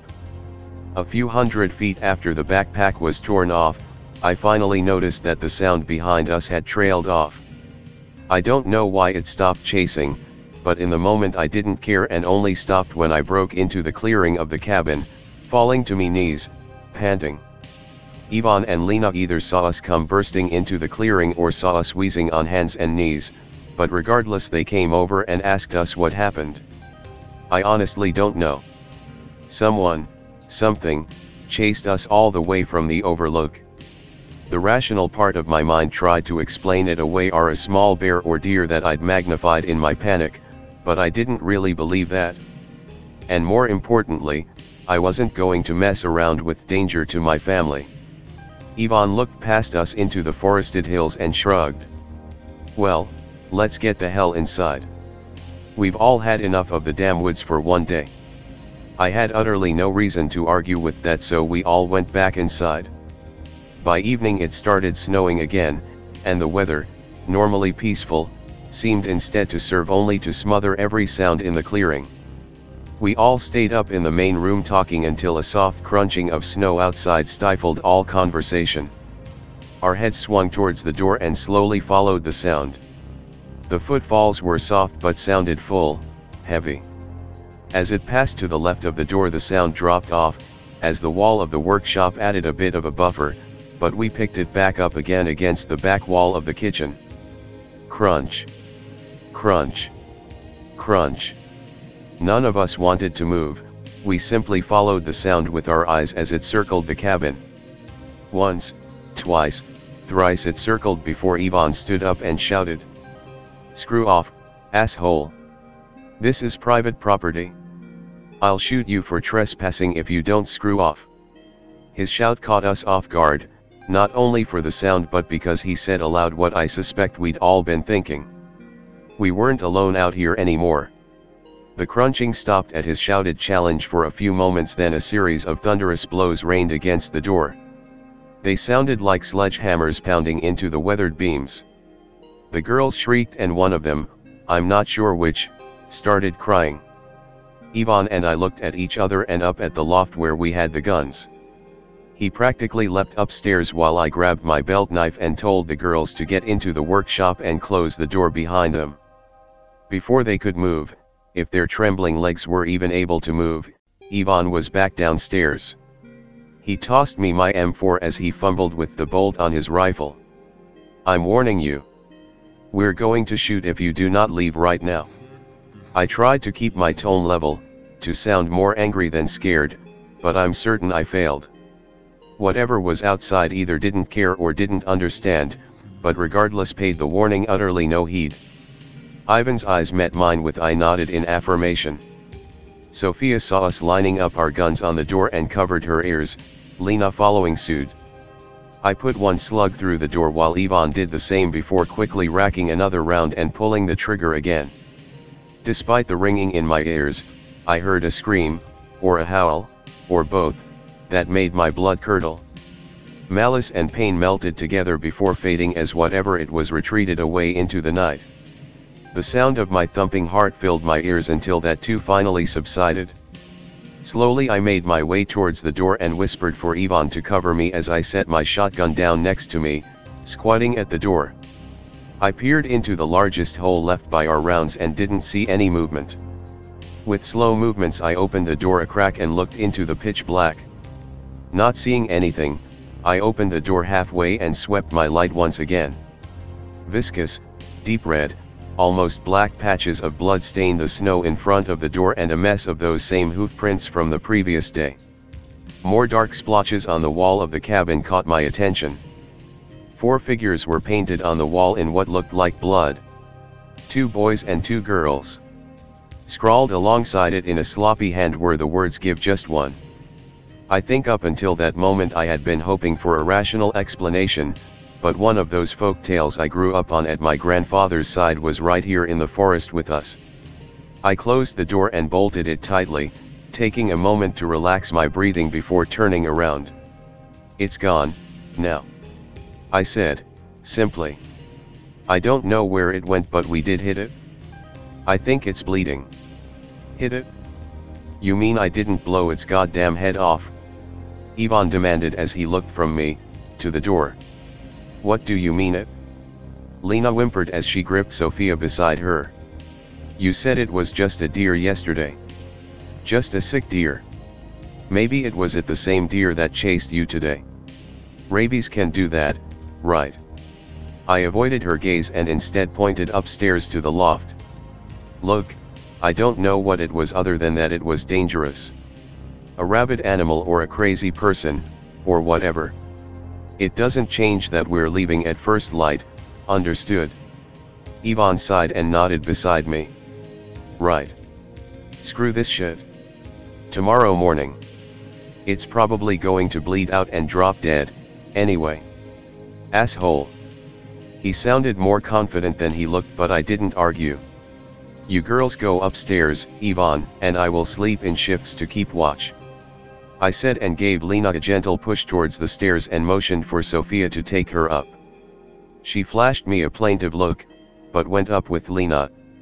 When the girls went upstairs, I motioned Ivan over to door and told him what I had seen outside. Against my advice, he demanded to see it for himself. He stepped outside and a minute later came back in looking more than a little pale. "It's a goddamn psycho, man. We're out here with some axe-murdering hillbilly." I didn't feel like arguing the point that what I now felt with us on this mountain felt far crueler and darker than any meth-head woodsman. Ivan and I split the evening in half, with him sleeping first. I don't know if anyone was actually able to sleep, but the cabin was deathly quiet, Regardless, I kept my M4 across my lap, the cool metal more than a little comforting. The only change outside was the wind eventually picking up. The front, which had brought the most recent snow, had arrived and started to clear the clouds overhead. A creak on the stairs made me jerk until I saw the sheepish Sophia creeping down the stairs. She sat on the sofa next to me and scooted closer. I took her hand in mine and squeezed as she trembled. Any other situation, I would have been thrilled to have such a pretty girl clinging to me in a cabin. Let me tell you, from personal experience, it's not worth it. Any pleasant daydreams about being the hero in some horror story and getting the girl are a far cry from what it feels like in the moment. It was because I felt wholly inadequate in that moment to actually protect her. Not even mentioning whether I could protect myself. Give just one, that thing had demanded. Offered. The more I thought about it, the more it sounded like a bargain being offered. Give just one of us. And then what? The other three would leave safely? I shook my head to clear the ugly thoughts and focused on the girl beside me. At least I wanted her to feel safe, even if I felt helpless to actually protect her. That much I was certain of. I reached into my shirt and pulled out my grandfather's cross. I held it out in front of us, the gold backlit gently by the glow from the wood-burning stove. This cross was my grandfather's. I whispered hoarsely. It's been in my family for 3 generations now. Him, my dad, and now me. I left out that technically it had jumped from my father straight to me, but details like that didn't seem important at the time. 3 generations it has kept us safe from war, the evils of man, and evils beyond man. I slipped the chain over her head and let the cross fall around her neck. She gave my hand a slight squeeze and leaned in close to kiss my cheek. "Thank you," she whispered. And it was the sweetest 2 words I ever heard. I don't know exactly when she fell asleep, but at some point she did, leaning against my shoulder. Ivan came down for his turn on watch, clearly not having slept himself. We exchanged wordless nods, and despite trying to keep my eyes open, I drifted off. While the night seemed to drag on, now that morning was here, it seemed like it came far too quickly. I was stiff and exhausted, but more than ready to get off that mountain. I was the last one awake, apparently. The girls were getting things packed while I looked around for Ivan. In response to my unasked question, Lena pointed towards the door. "He's outside taking a look around." I nodded thanks and grabbed my M4, heading out onto the porch. Cold wind cut at my face as I looked around. In the dawn light, the dried blood painted on the cabin was no less unnerving, and I dreaded the girl's reaction to it. My eyes fell on the words again, "Give just one," and bile rose in my throat. With a sneer I spit on the wall and purposely turned away. Perched in the trees all around the clearing were starlings or some other small birds sheltering from the wind. Something small darted in front of the steps, and I immediately raised my weapon before lowering it again and bending over to pick it up. It was a page of a book, neatly severed from the binding, with a single hole roughly punched through the center. I was about to toss it onto the ground and let it blow away when I recalled Sophia's book from yesterday. Sure enough, it was a page from that book. As I stood there slack-jawed, Ivan came around the corner of the cabin, startling me. In his hand was another half-dozen pages of the book. He looked at the one I was holding and shoved his bunch into my hand. "Read it," he said stiffly. I tilted my head in confusion before flipping the stack of pages over. Scrawled on the back in runny black letters were the same words on the wall. "Give just one." Looking back at the tree line, I realized those birds weren't birds. Each and every page of the book had been cut out and hung from the branches like vile talismans. I turned back to my brother. "Get the girls out here now. We're leaving immediately." I was well beyond terrified at this point. Ivan moved past me into the cabin and I heard them talking through the door. A few minutes later the 3 rejoined me on the porch. Lena and Sophia gasped at the sight of the cabin wall but didn't ask questions. Sophia, though, was transfixed by the book pages fluttering on the tree branches. I think Ivan had told them what to expect. I set out first, the girls next, and Ivan took up the rear. Despite the snow, we were determined to leave and were packed far lighter than on the trip up. There wasn't a sound in the woods besides our own movement, and the oppressive feeling of being watched wore on the nerves.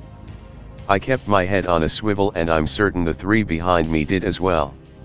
About 20 minutes down the mountain, I saw the first sign of trouble. Carved into a broad tree trunk, 4 stick figures were carved, and beneath it the familiar words, "Give just one."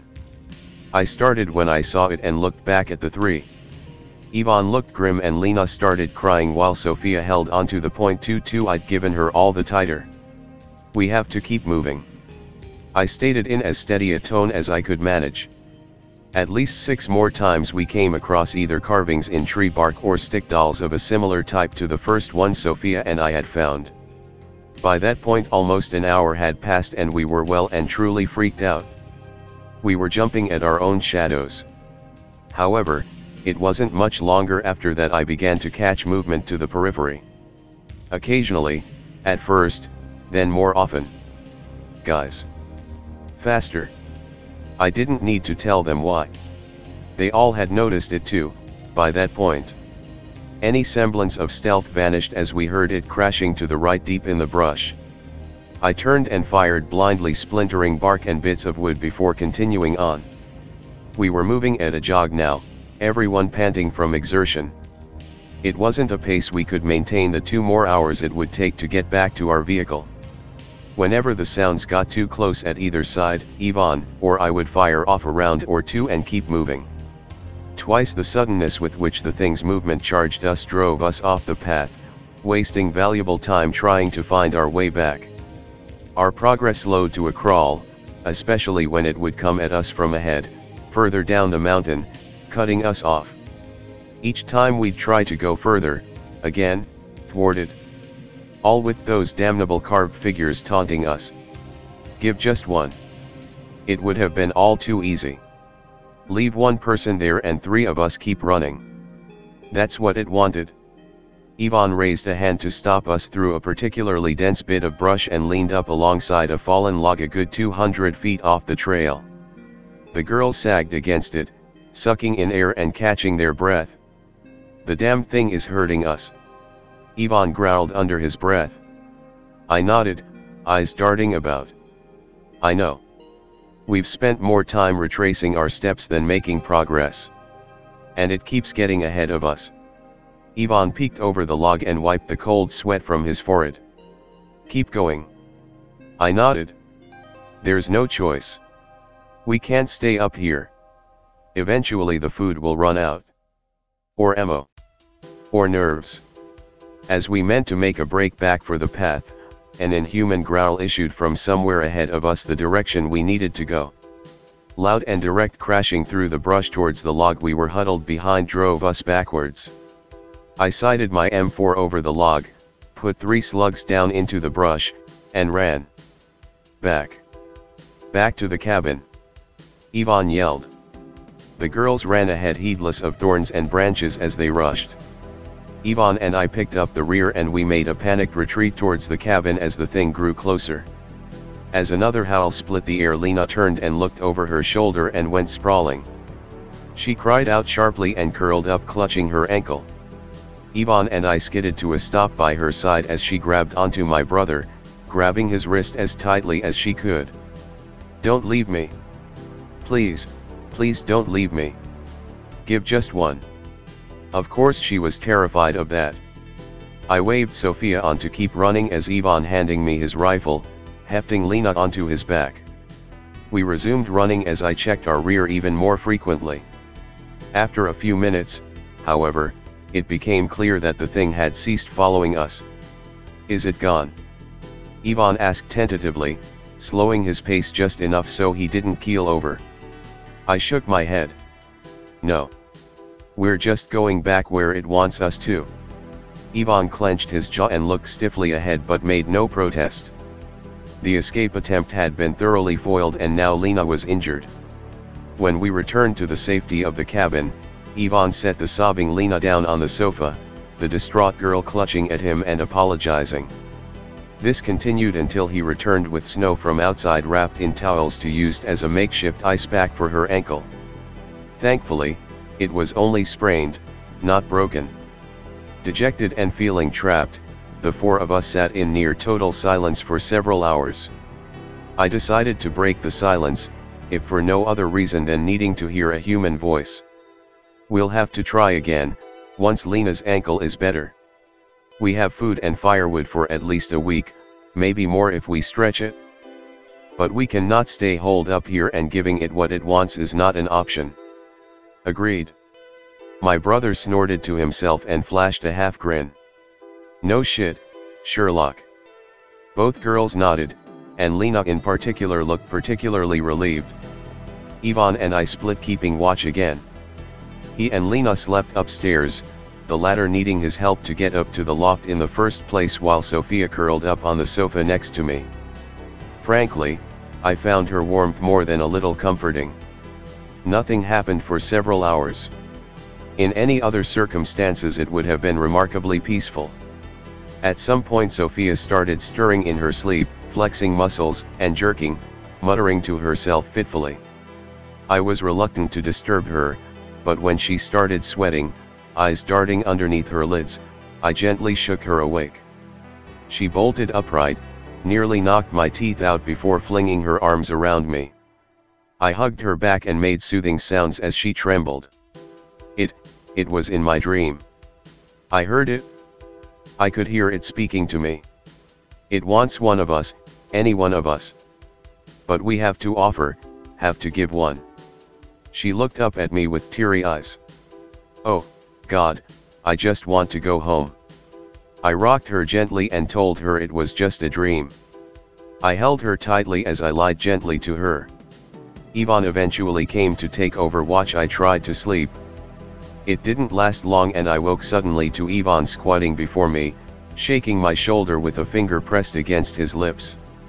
Immediately alert, I sat up, easing Sophia down onto the sofa as I stood up.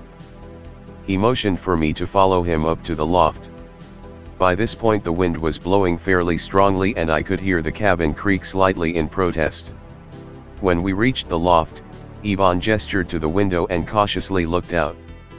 I was surprised by how bright it was, but the wind had completely cleared the sky and a waxing moon sat just above a distant ridge. It cast long shadows across the snow drifts, inky blotches of pitch black as ugly stains.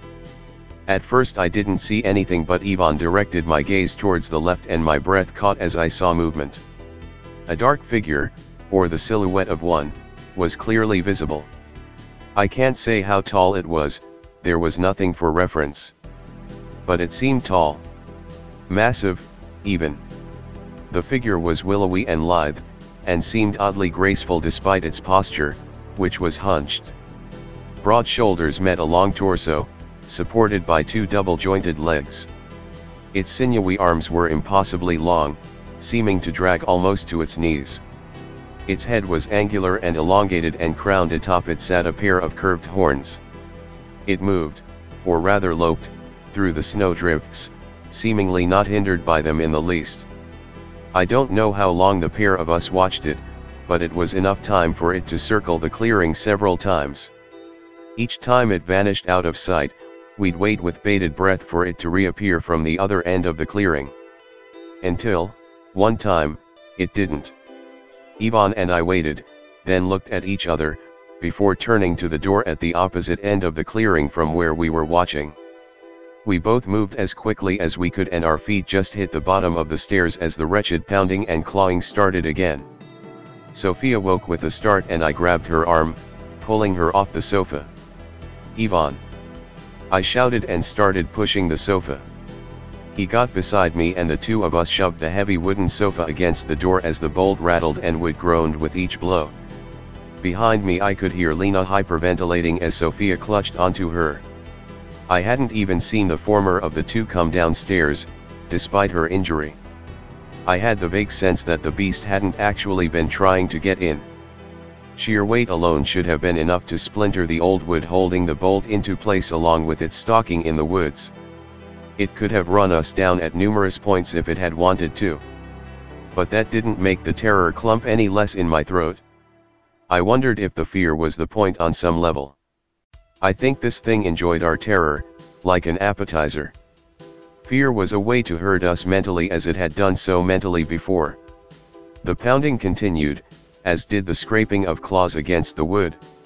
Each blow sent vibrations through my body. I had to bite my lips till I tasted blood to stop the quivering of my teeth. Next to me, Yvonne had the same look of abject terror. Just give one. I could feel the malice behind each blow. It was suffocating. Only old timbers kept it from our throats. I turned and pushed the sofa harder against the door with my back and dug my heels into the floorboards. I saw Sophia in front of me kneeling and rocking slowly, hands clasped together. It registered vaguely that she was praying, holding the cross I had given her in her hands. She held it so tightly that it must have cut the palms of her hands. I don't think I'll ever forget that moment as long as I live. A line of red running down her pale skin, bowed head framed by matted blonde hair, as a demon from grandfather's story bayed outside loud enough to wake the dead. Something clicked in me at the moment. My younger brother, my blood, was beside me. Beside him was the woman my brother loved. And before me was what seemed like the most beautiful girl in the world. The thought of her torn apart by this horned beast made me sick to my stomach. Give just one? How could I sacrifice any one of them for my wretched life? An idea possessed me and I was desperate enough to follow it through. If this beast was a demon, why not fight it like a demon? I grabbed my brother's shoulder and told him to hold the door. Yvonne nodded and braced himself as I jumped up and ran to the workshop across the main room. Stumbling around, I frantically scanned the walls looking for the torch and silver solder I knew should be there. I thanked God my grandfather always kept the place organized and found what I needed. The infernal pounding kept up as with shaking hands I wrapped the silver solder around the blade of my belt knife. Without wasting any time I lit the acetylene torch and began to melt the solder. It was ugly. It was sloppy.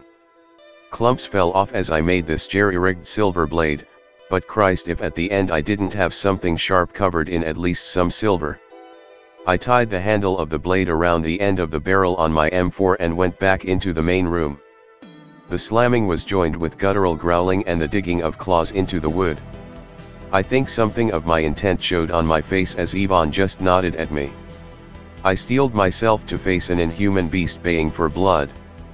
Yvonne and I grabbed the sofa and yanked it away from the door with a sharp crash. As quickly as it fell, my brother put a round through the door. Then another, and another. Rage-filled howls split the air and a primal fear tried to work its way up from the pits of my stomach. I opened the door and stepped out, shotgun in hard. I suppose I expected it to be standing there waiting for me, Satan spawn to face. Instead, I caught a blur of movement to my right and crippling pain in my chest and stomach. The wind was knocked from my body and I felt as though my ribs were broken. Turning slightly under the weight, I was able to kick upwards with my legs, desperate to keep this thing away from me. And thing it was.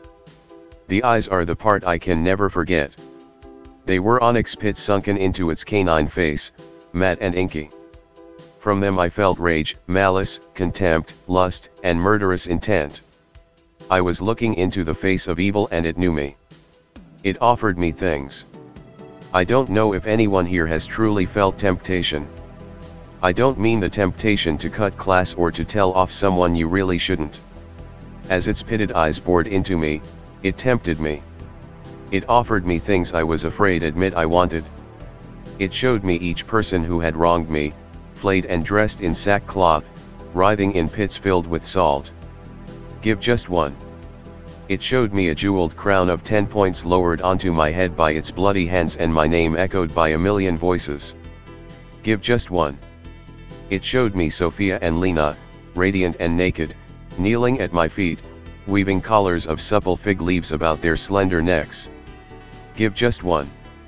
I hated it. I hated it because I could not deny that I wanted it. At least part of me did.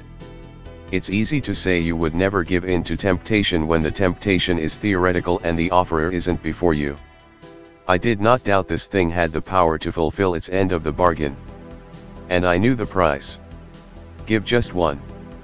I wrestled with it as much as myself in those seconds as they dragged on.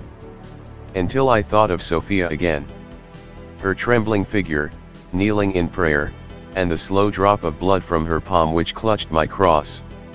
Shame and resolve filled me and I denied the thing. With every fiber of my being I denied it, and I felt a weight lifting off my soul. It knew that it had lost me. Its prize was snatched away, and rage made it vengeful. I leveraged my legs upwards into its chest, frantic to keep it away from my throat while my right hand groped blindly for my shotgun. Cold steel met my fingertips and I gripped it firmly. As the pitch-black voids descended towards me, I stabbed. I felt a moment of resistance, then the yielding of flesh. The beast shook violently and I stabbed again, heaving with all my strength. I pushed it off me in time to see Ivan readying his rifle at the door. Ear-splitting howls filled the night, cut off only by the flash and report of Ivan firing. I don't know if he hit it and I don't think it mattered. The horn thing clutched its chest where I had stabbed it with makeshift silver and fled into the night. I knew that the demon had been beaten and it would not return for us. I don't mean to suggest that we killed it. I'm not even sure that killing it was either possible or would have been meaningful even if the body had died. Ivan certainly thought that it went off and bled out in some gully in the mountains. It's easier for him to think about in those terms. A beast or a creature, evil certainly, but still a beast. Fundamentally mortal and as such subject to death. But he didn't see its eyes like I had, and as his brother I don't want to be the one to strip him of the innocence. It was a manifestation of evil, a spirit, or demon. It inhabited flesh but it was not of the flesh. Such things are meant to be resisted, not destroyed. At least that's what I've come to believe. As for the four of us, we're doing well. Lena is now my sister-in-law and I have two wonderful nieces. As for Sophia, she never did give back my cross. She refused to part with it for anyone but the fourth generation of my family. So, I had little choice but to marry her, of course. Our son has it now. Someday when my nieces and my children are older I'll tell them this story, too. They already hear the ones my grandfather told me.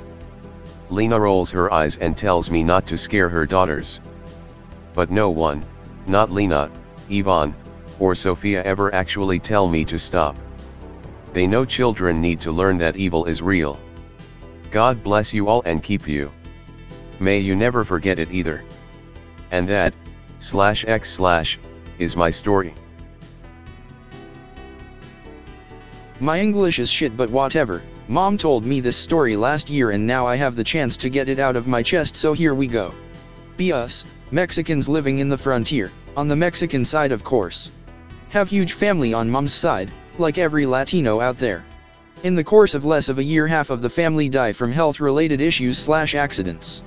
Only 3 siblings remain, mom, 2 aunts, and 1 uncle. The funeral house literally have us on quick call at that point. Shit is hard but we keep going, it is what it is. Greater than 3 years happen and 1 aunt is out too, so now is mom and a couple of siblings. Cousins and more or less close relatives dreamed about them at some point when their deaths were relatively recent. Mom never believe or dream with ghost or other spooky things, so she call it BS and carry on. FFWD a year after. Halloween and El Dia de los Muertos, Day PF the Dead, are literally one day after the other on the calendar.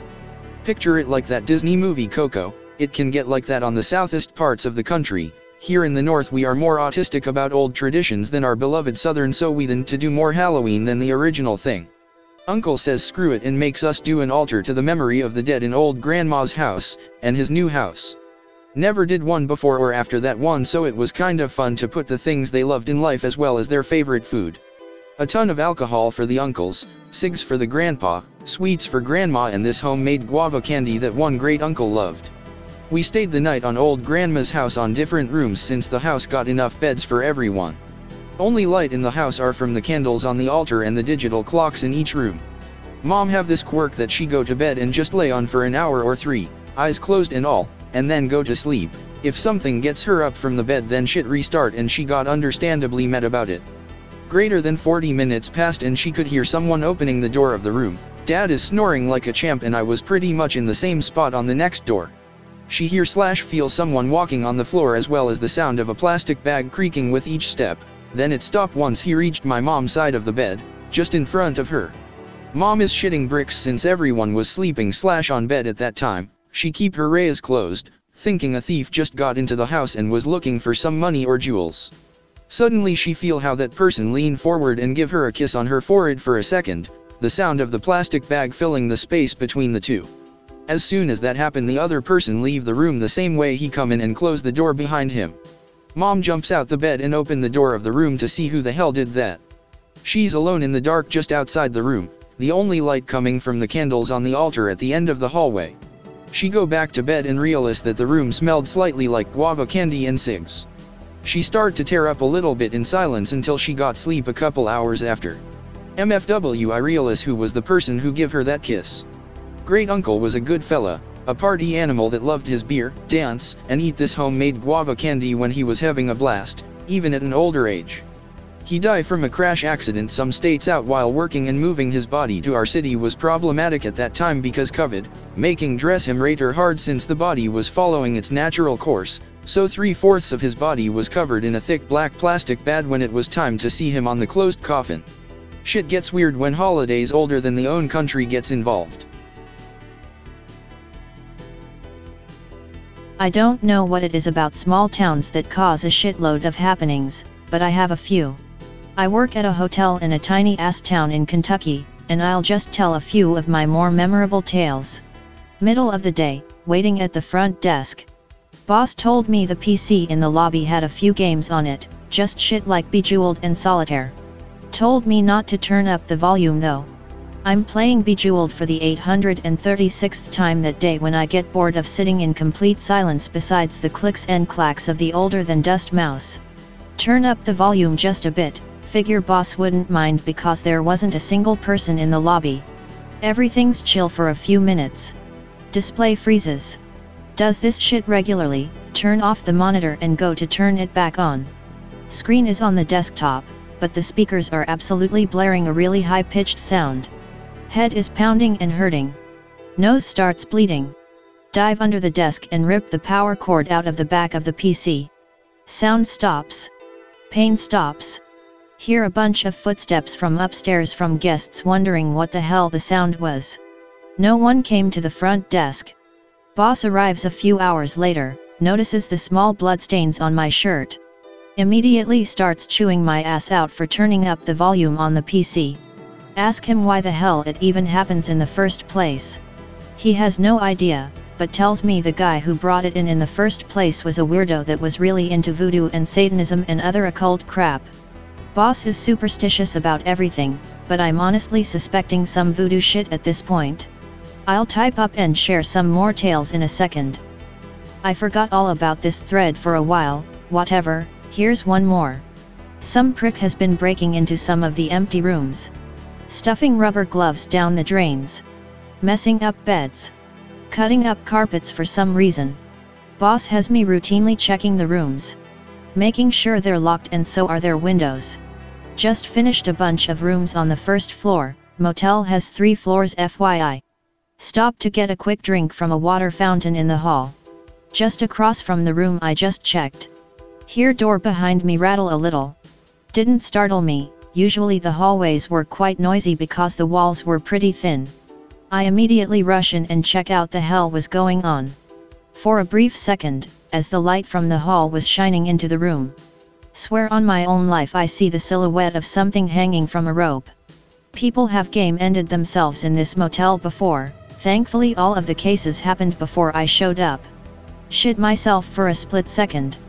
Blink and the entire room is now messed up, exactly like the way I mentioned before. Tip off the janitor. Rush to boss office. Gives me a what can you do look. Yet I've heard from the staff about that before.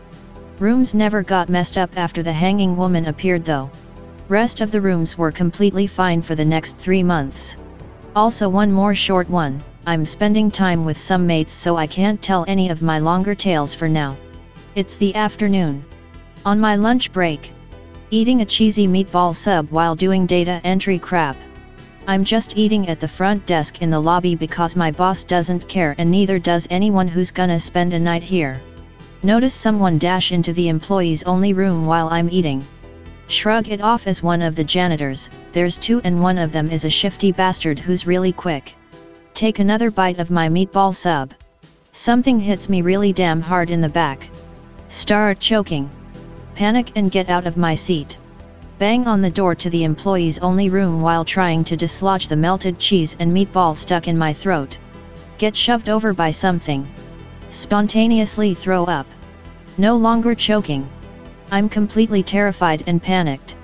Crying a little as I crawl backwards and end up with my back against the front desk. The shifty janitor comes darting around the corner, sees me panicked and crying and my shirt covered in vomit. Face turns white as a sheet. Darts away. As soon as I told my boss about this shit he let me have the week off, paid too. Flat out told me he wasn't allowed to talk about it when I asked him what the L happened that day. MFW. Be me. Work at Hellhole fast food place off the highway in CT. Across the street is a gas station and after that, woods. Mid-November of 2020, so business is deader than Blockbuster. But we can't close earlier than midnight or the store supervisor will write up the store manager, who'll in return cut hours in revenge. Highly illegal? Yes, how she gets away for cutting hours as revenge on people she doesn't like? Dunno. Said store manager is also a lazy screw-up who leaves me, and a guy named Kyle to close by ourselves. Since it's dead and we're pretty much waiting around for midnight to come, we take advantage of the quiet and kill time sharing a 20-piece and playing cards. Eventually, Kyle decides to do trashes. I'm stocking the sauces and breakfast cutlery while Kyle takes trash out to the corral. The corral, for the uninitiated, is a closed-off area where the main trash dumpster is kept. It's not locked and has no reason to have this front gate as a person can slide through the sides easily. I'm doing my shit when Kyle comes barreling to the storefront. He's banging on the windows to be let in. Later I found out dumbass locked himself out of the place somehow. When I let him in, he comes running and screaming telling me to hide in the crew room because he's not sure if he was followed. Give him some time to calm down, tells me some tall smelly homeless person was dumpster diving. The sight startled him enough to make him run. Tell him I'll go out there to talk him into screwing off. Take a flashlight and knife out of my backpack as protection, also take a screwdriver from the toolkit the maintenance man had. Approach corral where the front is wide open. And I can definitely hear it, someone is in there. I yell hey. To whoever, they suddenly rise out of the dumpster. With the flashlight, I manage to make out details like a flat nose, brow ridge, real ugly son of a gun. Like Kyle, bitch out and run. Called the cops as soon as I could. They found nothing, or anyone. Damn, I had something somewhat similar happen to me when I was in middle school. Have dream about scaring this one person in Brazil. I'm from America, so I don't know why it was in Brazil. We plan to leave them in an opening in the woods next to a single orange light. Two friends are going to dress up in 10 to 13 feet tall cryptids, supposedly from native lore in the region, and come out of the woods to spook the person. Kinda looks like pickerel kek, no lame ass Egyptian shit though. Body is jet black and has large red or orange stripes going down the body. I'm watching this unfold in my room over a Skype call with another person. Two creatures come out, only one of them is my friend. Hear screaming from both the person being spooked and the spooker. Other friend in the call tells me they know where I am, and that they are coming. Awaken to an insanely loud banging on my window. Like someone is trying to break the window down. I clutched a baseball bat I had in my room and sit there in my bed for 3 hours till the sun comes up. The banging doesn't stop the entire time, and has a constant rhythm to it. Eventually sprint upstairs and get yelled at by my parents. Tell them about the banging, but they say they haven't heard anything. get home from school that same day and check outside my window for tracks because it had just recently snowed. Nothing. It never happened again after that point. I have a second-hand story. One of my professors shared it with the class. He's a molecular biologist from Spain, so very skeptical of ghosts. But he said when was a kid he and his father stayed at a house that was kind of haunted. It's not that spooky, but it's a cute story. The gist is this. Professor's dad is in university at the time studying to become an architect.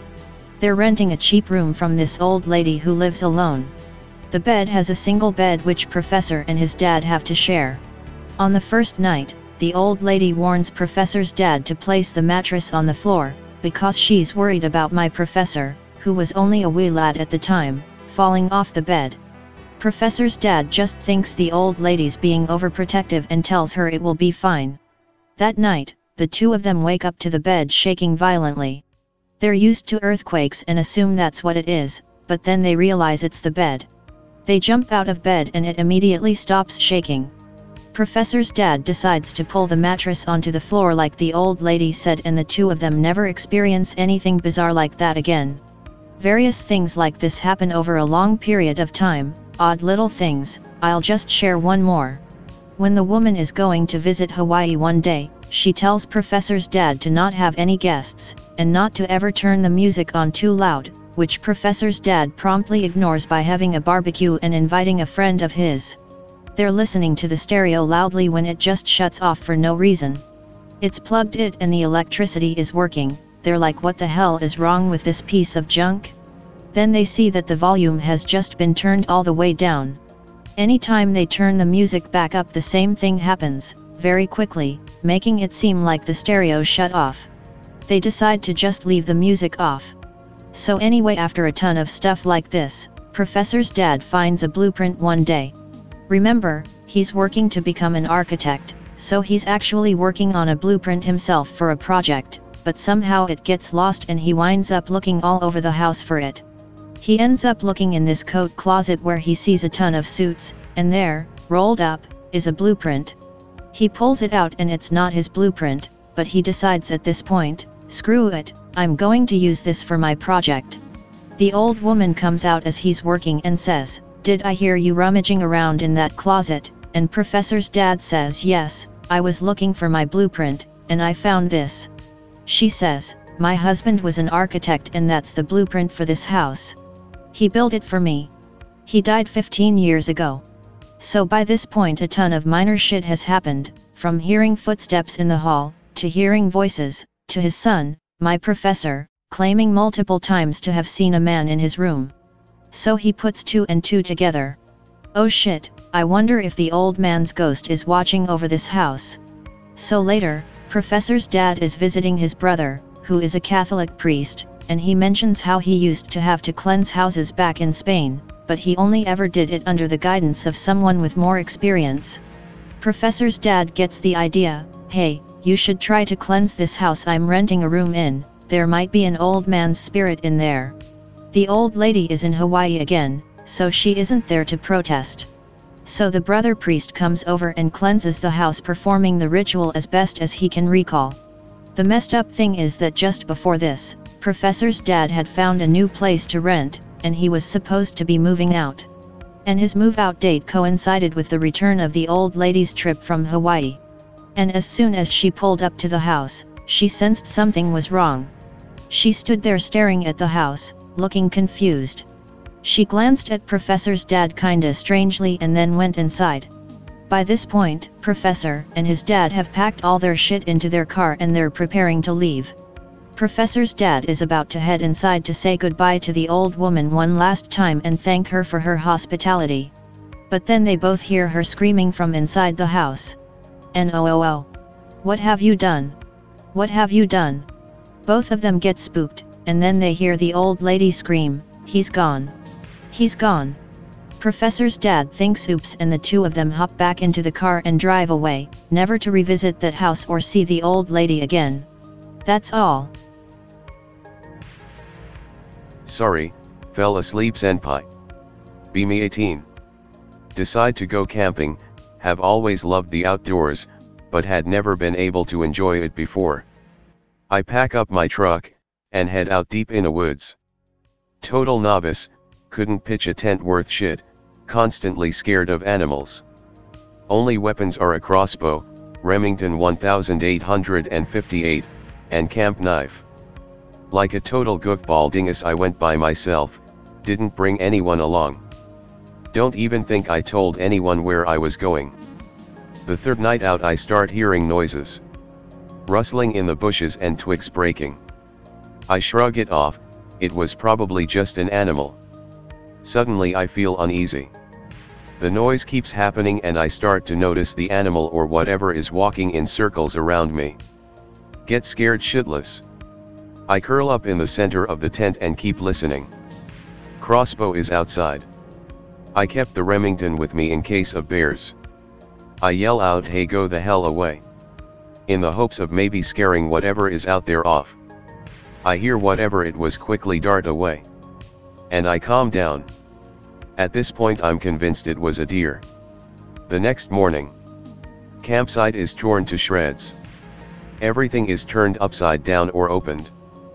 Food is all over the floor, doesn't look like anything was eaten. My backpack was ripped and all of its contents are in the dirt. I feel a little better. I really did think it was a bear, but something in me is feeling doubtful. I check my truck and that's when I notice something is wrong. The tire is slashed, well, it was probably closer to being torn. It was a shredded mess. I notice on the hood are 2 paw prints, but they only have 3 toes. I don't know what animal would have that. I'm feeling really uneasy at this point, like I'm being watched. But I think better of it and ignore my instincts. I throw on the spare and continue with my in-a-woods tomfoolery. Shoot a couple beer cans, fishing, and napping. Shit is starting to get weird though. I see a bird die mid-flight, and I find a dead opossum with its chest torn open on some rocks. But fishapning bro. Avi. As I'm making some ravioli, a dog comes out of nowhere.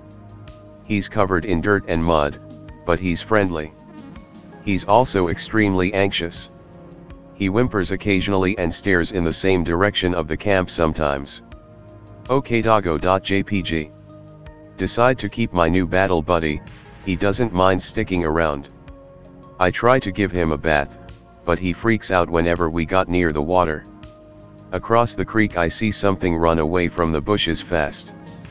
I get so freaked out. The thing looked 7 feet tall at least. But 2 couldn't make out the shape. I'm really having a hard time convincing myself it's a bear. Decide to go to sleep that night with new dog. My new dog is really friendly, he cuddles right up against me that night. It was fun. I name him Slippy. Slippy and I are relaxing in a tent. I have my lamp on and I'm reading. Slippy is being really watchful. He just scans the entire front side of the tent. I kind of get uncomfortable about it, and the watched feeling comes back. But I remind myself that he was in the wild for a long time. He probably had to keep his guard up. Slippy begins to growl, and then whimper. I don't know what the hell is going on. The circling starts happening again, now I'm shitting my pants. Slippy is panicking now. He's huddling into my side. I notice a really powerful and weird smell. It's like a combination of eggs, cinnamon, and cum all in one. I can hear a heavy animal-like breath from outside and then a howl unlike anything I've ever heard before. It's like a long drawn-out scream, I'm about to have a stroke, I'm so scared. I'm holding Slippy in one arm and my crossbow in the other. Something rushes the tent and topples it. Now I'm screaming. I grab Slippy, he's barking by this point, and I make a beeline for my car. It's around 500 meters away from my car, so I'm running. Fuck all my camp supplies, I'm taking Slippy and we're getting the hell out. We're running and I see something dash between the trees. It's stark white, tall, and slimy looking. And it's running toward me. I shoot at it with the crossbow, and I'm positive I made contact. It howls and runs off. I get to my truck and throw Slippy in the back seat.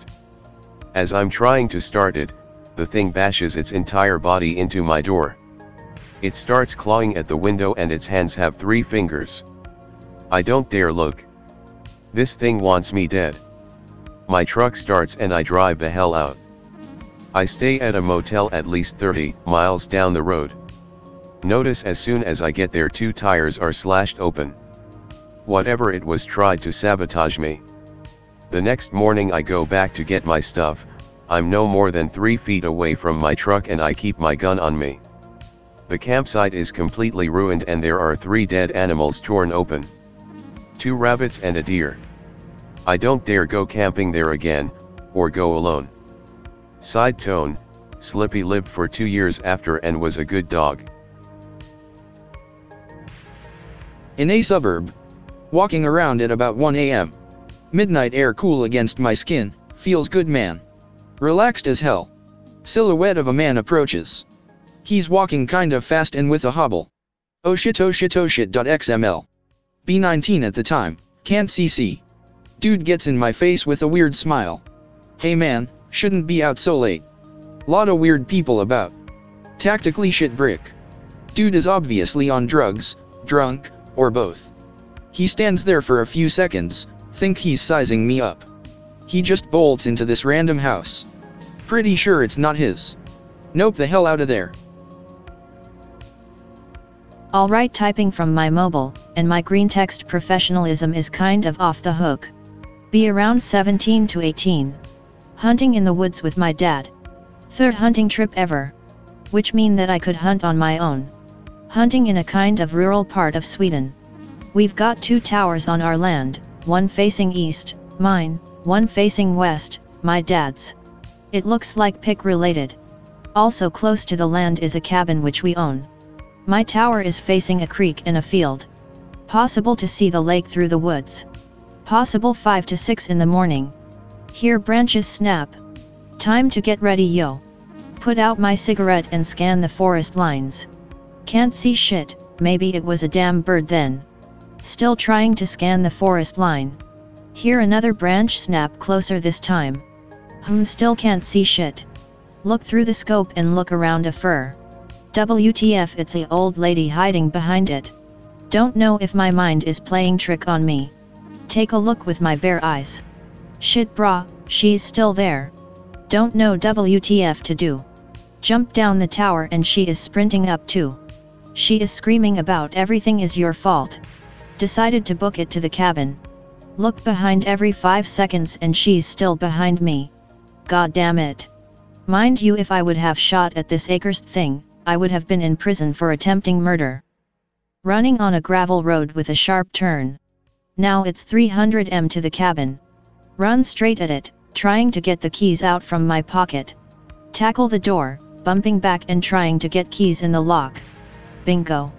Close the door shut, put on the locks, hide in the bathroom. Trying to calm down and remember that my dad is still outside. Decide to try my walkie-talkie, and his is off. At the same time I start to hear tapping on the windows. At this point I don't know if I fainted or if my brain turned off.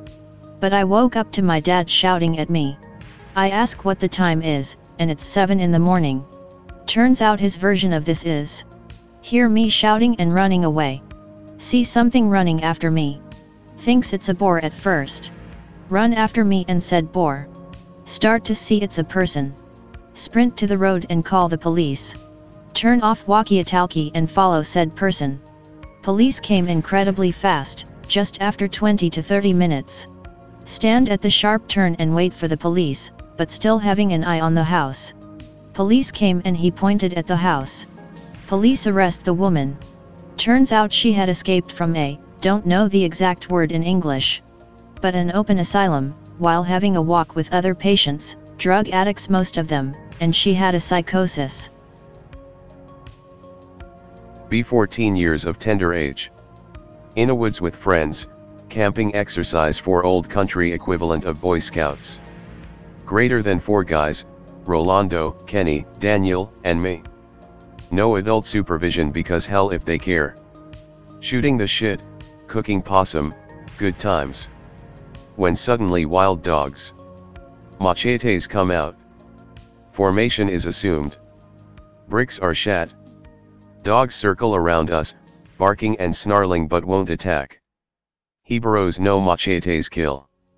This goes on for a few minutes. Then the quiet happened. Dogs shut the hell up and scamper. We start hearing labored breathing and what sounds like slurred words. Out of the woods comes the damned thing. About the size and shape of a dog, but wrong. Front legs look much thicker and back legs just trail behind. Face is all screwed up, most teeth missing, skin looks like it's hanging off it. It looks like something is wearing a dog. And the sounds it made. Gurgling, struggling, wheezing. Rolando mutters some Yoruba shit, and as if activated by the sound the damn thing charges. I'm in the way so it jumps at me. The horror I felt at that exact moment is honestly indescribable. I'm fucking trembling writing this. Clamps down on my closed fist with its few teeth. Freak, scream, tear up like a little bitch. Kenny jumps in and stabs the thing. Nothing. I bring down my machete on its neck and it cuts through with no resistance, like cutting through cream cheese or hardened lard. I just decapitated the damn thing. In the blink of an eye the body scampers back into the tree lean with jerky, spastic motions. We buried the head and stayed awake until dawn cracked, at which point we hoofed it back to the main camp and requested to be excused, which was denied. We were only 1 week into a month-long survival thing. Spent the rest of the time sneaking under the main building to sleep at night. I still have the bite mark and am extremely paranoid when camping. Be me. Be couple months ago. Driving home. Windows down, good warm October. On reasonably backcountry road. Black guy on either crack or meth is in the road. 4 cars and myself stop for him. Shitty pickup in front of me. 2 cars in other direction, nope, out of here and keep going. Can't go because of pickup. I can hear him rambling about how the neo-World War II German guys and shit are taking over the government. I am in a white trash red Mustang and sporting a skinhead haircut. He throws open the door on shitty truck. Gets in. Hear a shit ton of screaming. Guy tactically shits some bricks. Proceeds to throw his leg up and kick high guy back out. Shitty truck throws the engine up to 6,000 RPM and makes some skid marks. Just me left. High guy sprints at me going at ludicrous speed. I throw it in reverse and book the hell out of there. Never heard anything about it past cop friend saying something was reported but nothing came of it. Pick is about my haircut and appearance in general. Speaking of /K/related dreams. Be in a dreamland. Working at a zoo or some shit. Zoo is having a kids all night event. Basically a big slumber party in the middle of the zoo. Me and other zoo staff are making sure everything doesn't get too rowdy. Have it arranged for some of the more friendly animals, gives the kids a ride to the sleepover area. Distinctly remember a 25-foot plus crocodile carrying 4 to 5 kindergartners on its back. All is going smoothly. Suddenly notice 3 chimpanzees walking up the path. Have Vietnam tear flashback to a horrific chimp attack that happened a few years prior. Same chimpanzees. No. Female co-worker notices me panicking, tells me to relax and give them a chance. Says they've been rehabilitated. She's a QT read head, so I trust her. Act casually as the chimps approach. As soon as they walk past me, they begin screaming and charging at people. Slaughter begins. People are being killed and eaten by the chimps. Brain matter smeared across the concrete. Dead kitties everywhere. QT has a bloody hole where her neck used to be. They come after me. I go to draw my CC but I put it in my locker before work. Climb a big light tower thing to escape them. It works apparently. Chimps can't climb for some reason. Don't know what to do, so I keep climbing. When I reach the top, I find my S&W shield with an empty mag and rounds scattered about.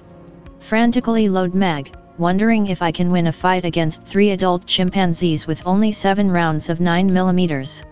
Wake up. Freaked me out quite a bit. Anyone else have dreams where you need to use your CC, but can't for whatever reason? 3rd time it's happened to me. This is a true story that happened to me in the summer of 2014. Be me. Shooting on BLM land in California desert. Alone, only weapon I have is a trusty 1934 Nugget, perfect student. Finish up my shooting and walk up onto the hill I'm using as a berm to check and collect my targets. About 200 yards away from my firing line I turn around and see a rusted out blue tow truck approaching.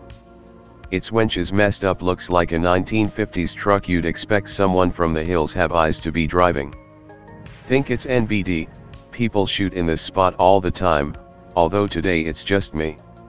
See the guy get out of his truck, he's Hispanic and wearing a white wife beater that doesn't cover his stomach and jean shorts. He hops out of the cab and starts pacing alongside his truck with his eyes on the ground, looks agitated, nervous. WTF.jpg. Thinking of the firing line as being the shape of a capital L, his truck is about 60 yards from my car, which is parked on the far left side of the base of the L. His truck is to the far right, while I am 200 yards north at the tip of the L policing up my targets. I begin walking back to my car, at a slight angle, keeping my eye on him, he's still pacing. As I'm about 100 yards away he glances up and sees me moving, begins walking towards my car at an angle to intercept me. The whole time his head is down and he's not making eye contact. Think this is weird, keep moving up towards my car slowly and cautiously. When he's about 60 yards from my car I see him reach into the rear waistband of his jean shorts. Oh shit, heart starts pumping rapidly. Take a knee, open action of Mosin, load some cartridges into the sock I have on the buttstock. He looks up and sees me in the kneeling facing him handling the ammo. Quickly spins around, hops in his tow truck, and speeds off down the shifty desert road connecting the berms. Unload my gear but start hearing ricochets closely. Not sure if they were from other nearby shooters or if took a couple pot shots at me, but I couldn't see him anymore and tore out of there. I think he might have wanted to steal my car, or maybe it was a gang initiation or something. Either way I'm glad I saved some ammo.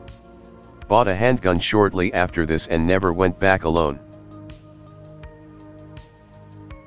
After the last two threads and pretty much every story on the internet being posted, here's what a group of /K/O mandos should bring if you are actually crazy enough to hunt one of these things. Iron. Either knives, hatchets, or something similar. Silver buckshot. Wooden staff or spear made of Fraxinus americana. Ash-covered armor. Line-set armor with scripture from a holy book if you are a believer. It probably doesn't matter what holy book as long as you believe. Shit, you could probably use Stephen King's Dark Tower if you believe enough. Kosher salt, no reason not to. Something to mark the number of people in your group. Then here's what you do. Use the goddamn buddy system. Nobody is out of everyone's sight. However, somebody's gotta be bait. Sleep in shifts. Constantly do a head count. A lot of the time people don't notice an extra person until they do a count or it's otherwise pointed out to them. If you think someone is taken or you count an extra person, do the following. Spread ash and salt around the perimeter. Interrogate, find out whose memories don't match up. Shoot the bastard. Go to /K/meetup. Greater than 10 ppl show up in total including myself. Do normal meetup shit and pound some beers towards the end. Weird guy starts doing head counts out loud and counts 9 not including himself. Starts asking everyone questions about activities we did throughout the day. Mentions that something called Skinwalker is hiding among us. Everyone is kinda not paying much attention to him. Looks at me with fear. Brandish my pistol and say, don't even think about it, bro. Damn guy was a crazy schizo, I think, and I hope he never comes to a meetup again. Probably closer to /out/ than /K/ but what the hell. In a woods in Alaska, watching an almost never used bush airstrip over the summer, just a tent, fuel cache, and radio. No clue why they even have me there, but pay is good. Gotta be by the radio 12h a day, but the other 12 I can sleep and do whatever. Pretty barren, but some nice woods/mountains a couple of hours walk away. Bears avoid me and the camp, lots of wolves about, howling around the sunset hours when the sun dips low. Wake up in terror one night, I been shot at, had a gun held to my head, thought I would die more than once, but this shit was worse, never felt this way. So terrified I can't even reach for the 12GA next to me. Finally, after what seems like hours, grab it, unload the bear banger I had chambered, add another slug to top it up. Finally start snoozing when I hear what sounds like dogs snarling, fighting, then something like a yelp or scream. More sounds I can't even comprehend as they tear past my camp, but something else has my attention. My whole cot is thudding as something massive runs past my tent. Part of the frame on one side snaps, but most holds thuds go off into the distance after the wolves. Go outside a bit later, electric bear fence posts ripped out of ground, wires broken where they snapped tent frame. Patch everything up with duct tape and spare cables. Nothing unusual happens again except no wolves within 2 hours hike till the end of the season. Happy to get the hell out of there, pay was good but never again. My experience for you guys. Be me. 22 NDB day, taking hunting trip to northern NH. Set up shop at old logging cabin on load from a friend. 5 of us, cleaning weapons, it's probably 11 PM, all drinking and joking. Suddenly a thud hits the outside of the cabin, can't tell where exactly but it hits the wall, everyone freezes, looking at each other. Thud. Friend peers out the window. Thud. Friend winces away from the window, someone's throwing rocks at us, as he looks back out the window. Thud. Screw this guy, another friend says and starts throwing his shotgun back together. Everyone gets the hint. We all start putting out weapons together hastily. Distribute rounds and shells, lock and load. Thud.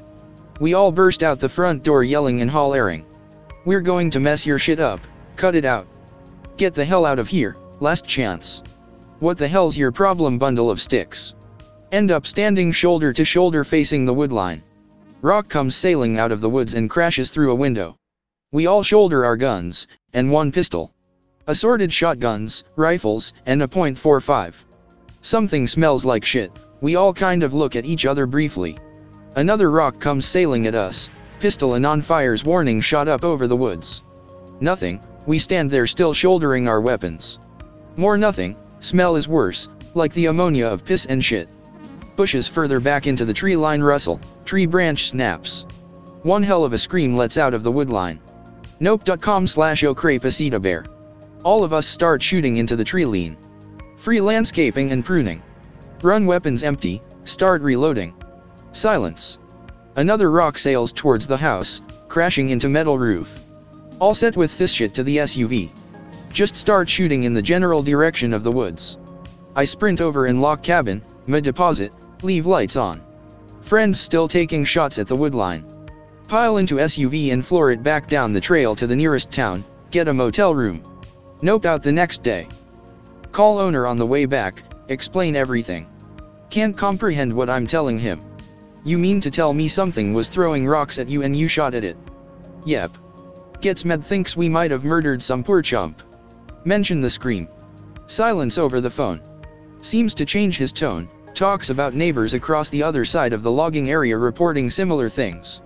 Reports of tree knocking, rock throwing, and loud violent screaming. Says he will put a report into the sheriff. Days later I hear back from him. Sheriff reported similar instances that night of multiple locations having rocks thrown at their residences, screaming, and of course a report of a ton of gunfire in the middle of the night. Has no clue what it could have been. Deputy reported seeing something on the roadside resembling Bigfoot, was almost fired until other reports came through from locals. Still have no idea what happened that night, and I'm never heading to northern NH again, whether it's Bigfoot, some dumbass kids, or whatever. We'll post town if inclined so you guys can try your luck. Be like next week after the first story. I have my 2 dogs with me right now, both Dobermans.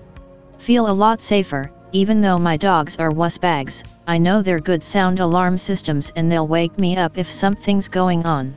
Have been moving furniture all day, tired and sweaty, want to take a shower. Like I said, shower is outside. It's basically just a shed with concrete flooring and a showriad. It's next to my actual shed, and next to that is a large roofed area, large bar/table, workshop-esque area. Start taking shower, it's warm outside, not so bad. Dogs start barking. Damn it, I don't know if they quite understand not to run into the street yet, people fly down the road I live on. GTFO of the shower, throw on clothes, yell for dogs. They're across the street already, shit. Yell for them to come back, they aren't responding, they're at the neighbor across the street's fence and won't come back. Have never seen that neighbor's house because he has so much land, but he has cattle. Walk across the street, telling dogs to shut up. Walk over hill. There's a cow on the ground, neck cut open, like huge wound, bleeding out everywhere, and it's still alive. What the hell? My dogs are barking at something past the cow but I don't know what, even though it's broad daylight I don't see anything. WTF WTF WTF for a while, then just bring my dogs inside. I don't know how to tell the neighbor, walking to his house would take forever. Later, go up the street to put a note in his mailbox telling him what happened to his cow. Go to check on the cow. It's just gone. There's just a pile of blood. Post your UFO stories, I'll go first. Be me. 6th grade. Waiting for the bus. Probably like 5 a.m., still a bit dark outside. Searching for any stars left in the sky out of pure boredom. See something. It's some kind of white light in the sky. It's moving really fast. Watch as it flies behind a tree. Never see it come out the other side of the tree. This happened a long-ass time ago, yet it still lingers in the back of my mind. Could it have been a UFO? Or am I just silly and it was SMTH else? Maybe satellite flare or ball lightning. Satellite flare keeps a straight line and can appear to all at once take off from a standstill with rapid acceleration. Ball lightning is weird but I've seen it once, and apparently scientists are starting to accept it as a real phenomenon. Ball lightning is usually seen closer to Earth or in the immediate sky. The light is larger compared to a satellite flare and may sway or float through the air in a variable path. The one I saw was during a thunderstorm, and it dropped at a slight angle for a few seconds before it exploded into a full lightning bolt to the ground. Or it could be aliens, or you could be a silly Billy who saw his first shooting star. Probably the latter option. I've posted mine a few times before on /x/, but screw it. I'll post it one more time because I don't know if people read my shit. Early November, 2019. Work third shift so I drive to work when it's dark out. I drive through a sparsely populated part of Michigan, up in particular, so few traffic at night.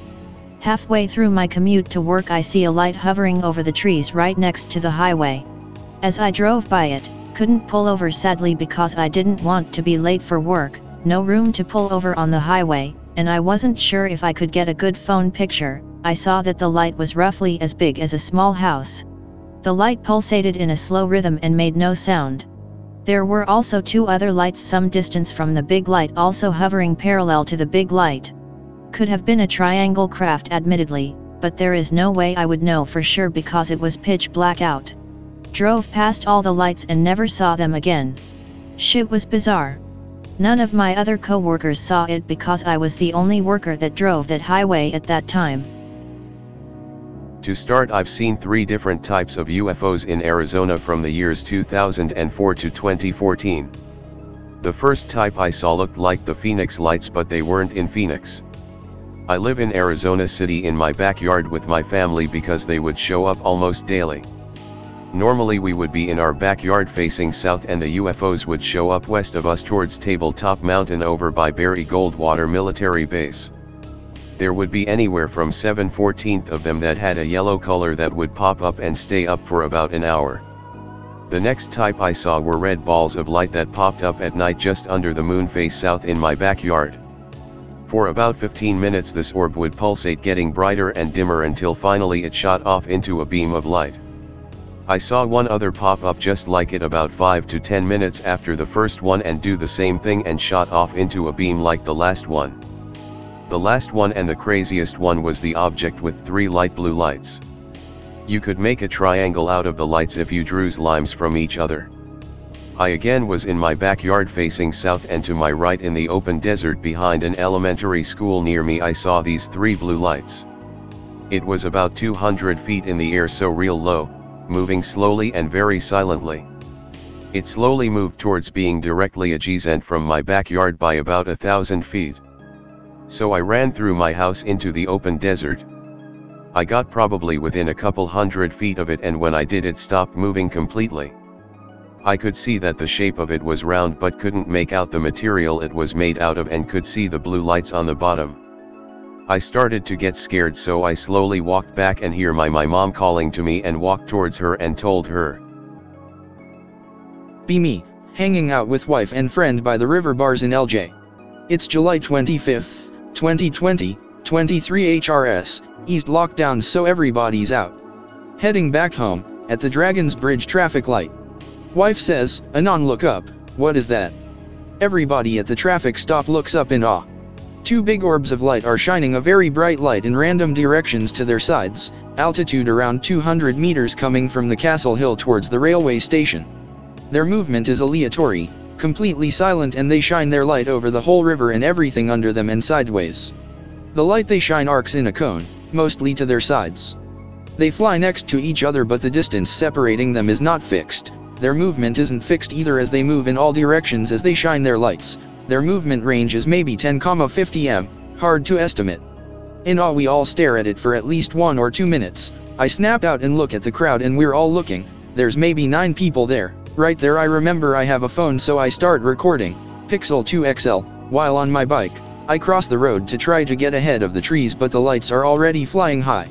I stop recording to move to another area, but the buildings don't allow me to see it.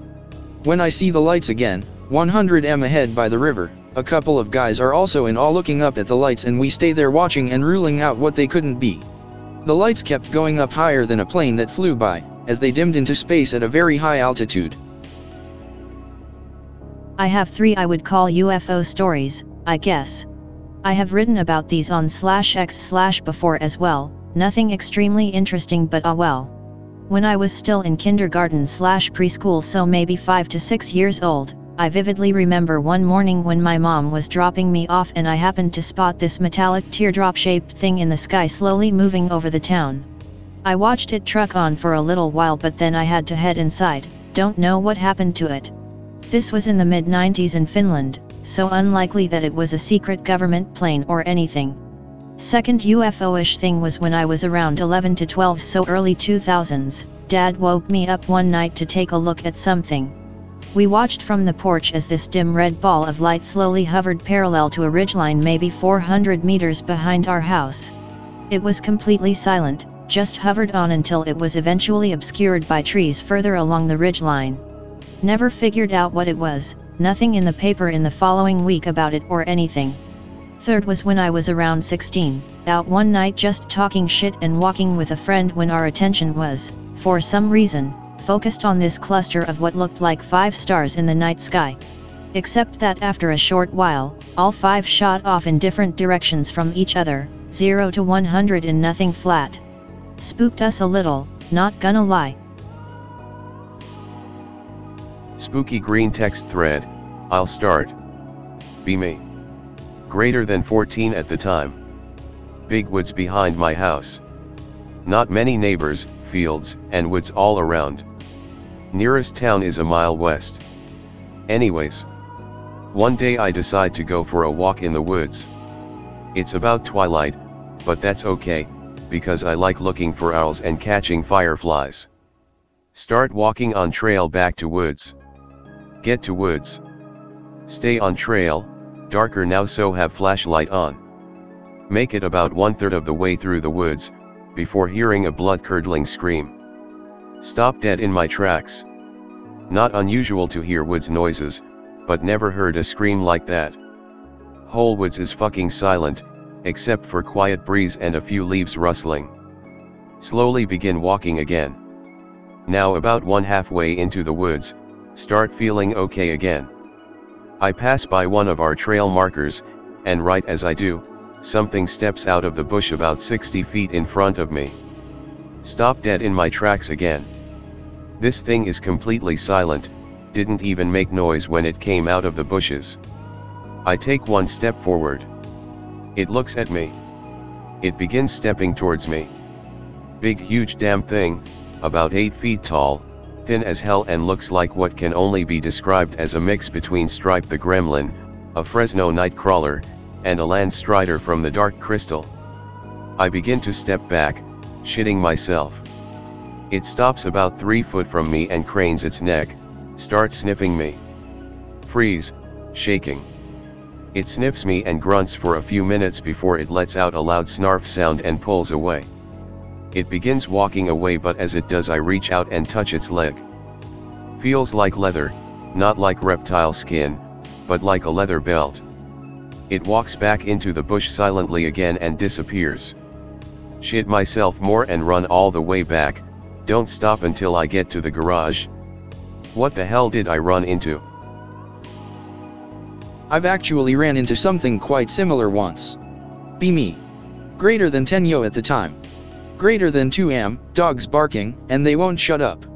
Go outside to tell them to be quiet. See something in the corner of my eye. Turn to look at it, it's some big ass humanoid creature crawling on the fence, has super long limbs and shit. Get super freaked out. Thing looks back at me, and skitters up a nearby tree. Start bawling my fucking eyes out, go to tell my mom but she doesn't believe me, tells me to go back to bed. Still can't tell if I was just hallucinating, or what I saw was legit LOL. More true crime than paranormal, but hey, here you go. Be me. Greater than 15, American. Go to rich private school in desert state. School is super old, used to be a Catholic church. Main office is still there but chapel is not. Rumors ABT there being a cemetery on grounds. Get curious, decide to do digging. Turns out church has been there for decades. Definitely cemetery on shoalgrounds.avi. Do more digging. Find old photo of church in late 1950. See off to side, gravestones. Jackpot. Wait until weekend and make my move, grab a few friends and make our way to school. Live in middle of nowhere desert, super cold at night. Get to school and head over to where gravestones were in photo.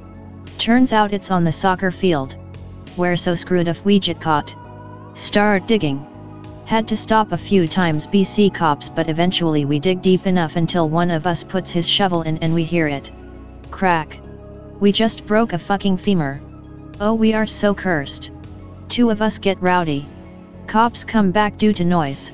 Book it. Get to school next week. Police tape around hole.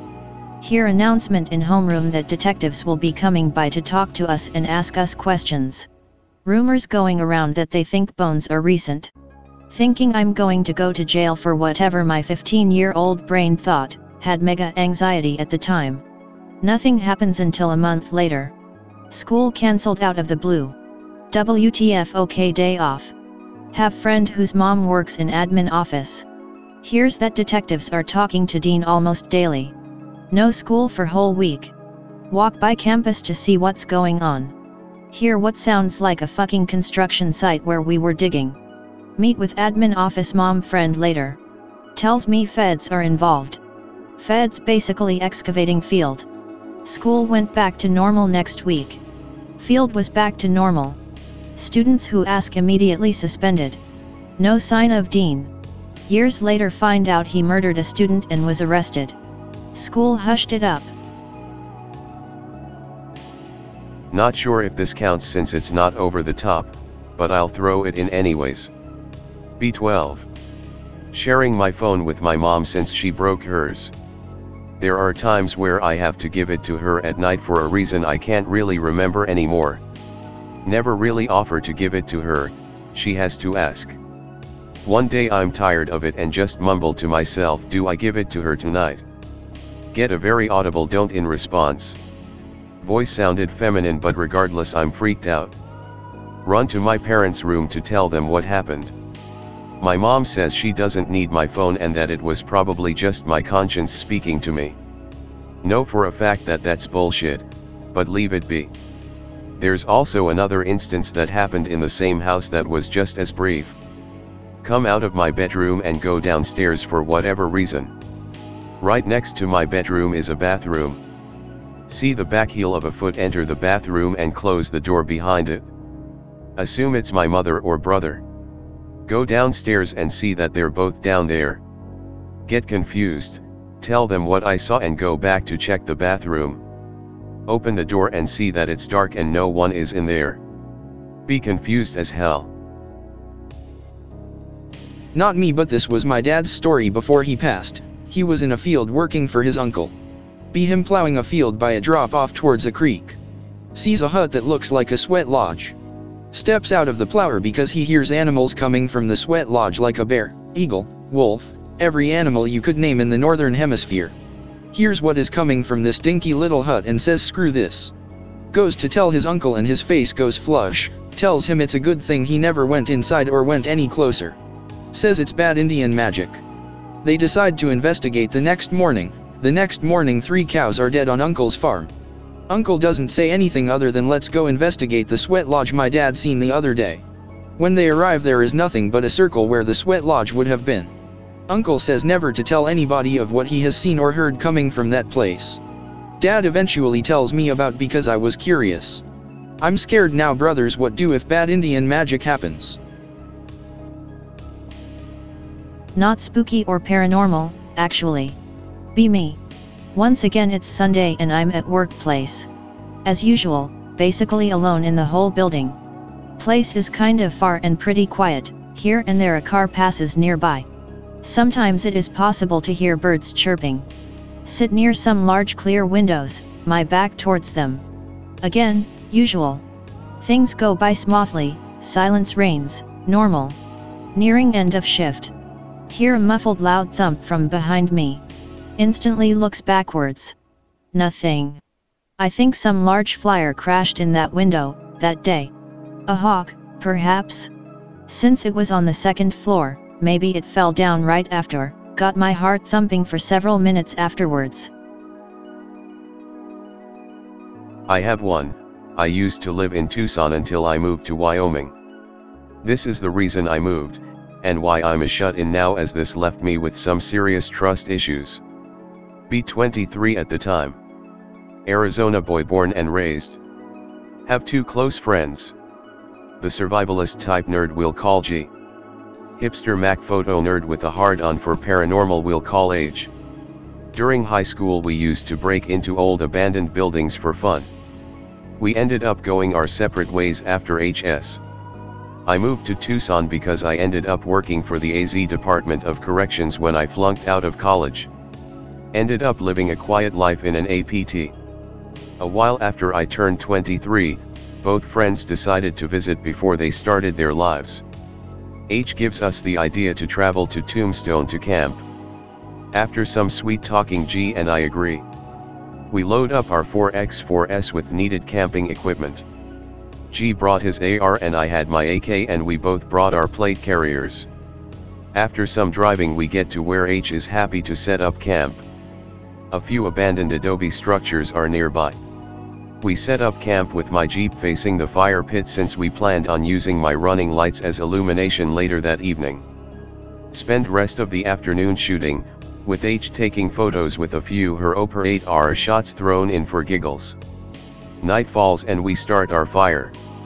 General dickery, spooky stories, catching up. H's Army BF getting deployed. G and I secretly happy because this bastard is literally the H2-1A trip scum if he enlisted.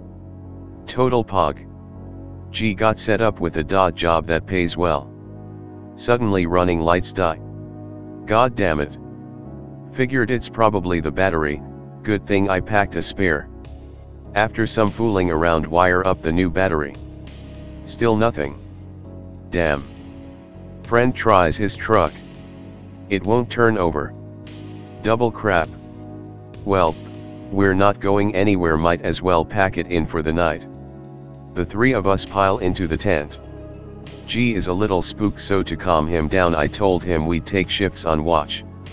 Greater than 3-hour shifts starting with me. G falls asleep cuddling his AR. Sit there thinking to myself. A nice breeze is going, so the tent's rustling a bit. Get to that soul searchy part and zone out hard. Come back to after an hour and just try to keep myself entertained for another hour. Shift ends and I wake up G at round 1. I crawl into my sleeping bag and nod off. Get woken up 3 hours later. G says everything's all good so far. Do my shift. 4:45 AM. Wind dies. Doesn't fade. Just stops. Hair stands up. Hear what appears to be footsteps circling tent. At first think it's just an animal. After a while figure out it's only 2 feet. Someone is outside the tent. DEFCON 2. Wake G. Inform him of current situation. He sits bolt upright, AR at the ready. We sit there until sunrise. Footsteps just stop. No fading into the distance. They stop in front of the tent. H has slept through the whole thing. G and I are exhausted but tell H nothing. Jeep and truck still won't stop. G and I contemplate humping it the 20 miles to civilization for some help but H talks us out of it. Spend whole morning fucking with our vehicles trying to fix them. Literally everything is in working order. African American friend what? G gets his truck to work somehow. Figure we should look around before leaving. Check out the adobe structures nearby. Nothing too serious. We take more photos. By the time we're ready to head back the sun has gone down again. G and I are instant spooked even though it's a couple 100 yards walk back to camp. G takes point because he has a huge lamp on the front of his AR. H is the middle and I bring up the rear. We keep walking. G stops. We all stop. A half second later a fourth step stops. There are 3 of us. G looks at me and I look at him and H looks like she'll shit herself. G immediately bolts towards camp. I pick H up, who is about 50 pounds wet, and follow him. Panic mode. Get back to camp. Jeep gone. Truck gone. Camp wrecked. DEFCON 0. G tells us that there's a semi-decent adobe structure back where we came. Should hold up there for the night and bail at first light. Don't even argue with him, just sprint the 200 odd yards with H over my shoulder.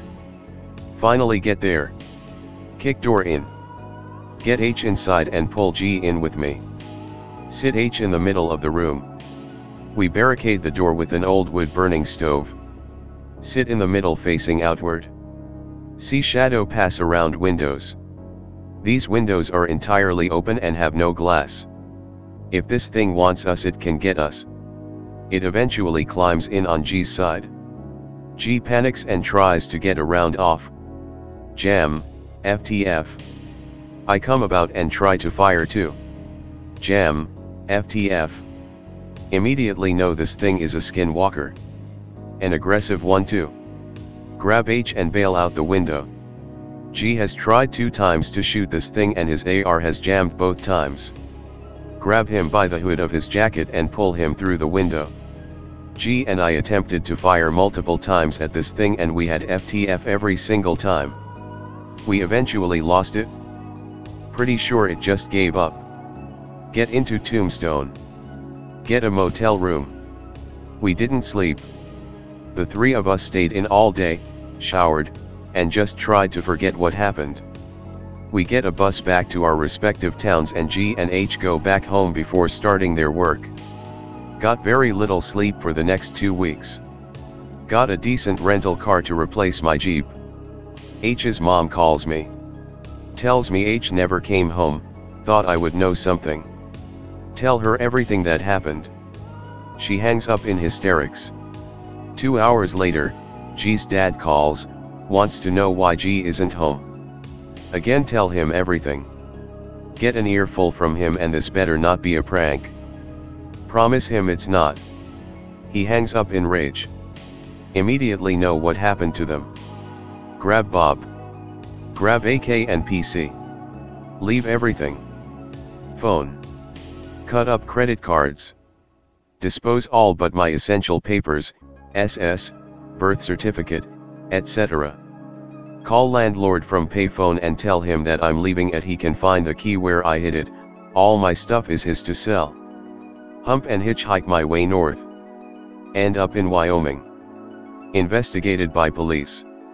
They never found the vehicles, G or H. Parents disown me over it. Put 4 deadbolts on my new app door. Do everything remotely possible to stave off skinwalkers. Get very little sleep since. Keep AK in reaching distance at all times and avoid going near windows. I'm 28 now, I have no friends, no social media connections of any kind. I just go to work, and home, that's it. The move was the worst. It took me 3 months to trek my way here, and I was in constant fear for my life because I knew they were looking for me. I carry everywhere and at one point experimented with hand loads designed to take down skinwalkers, but that turned out to be fruitless. Don't mess around with skinwalkers.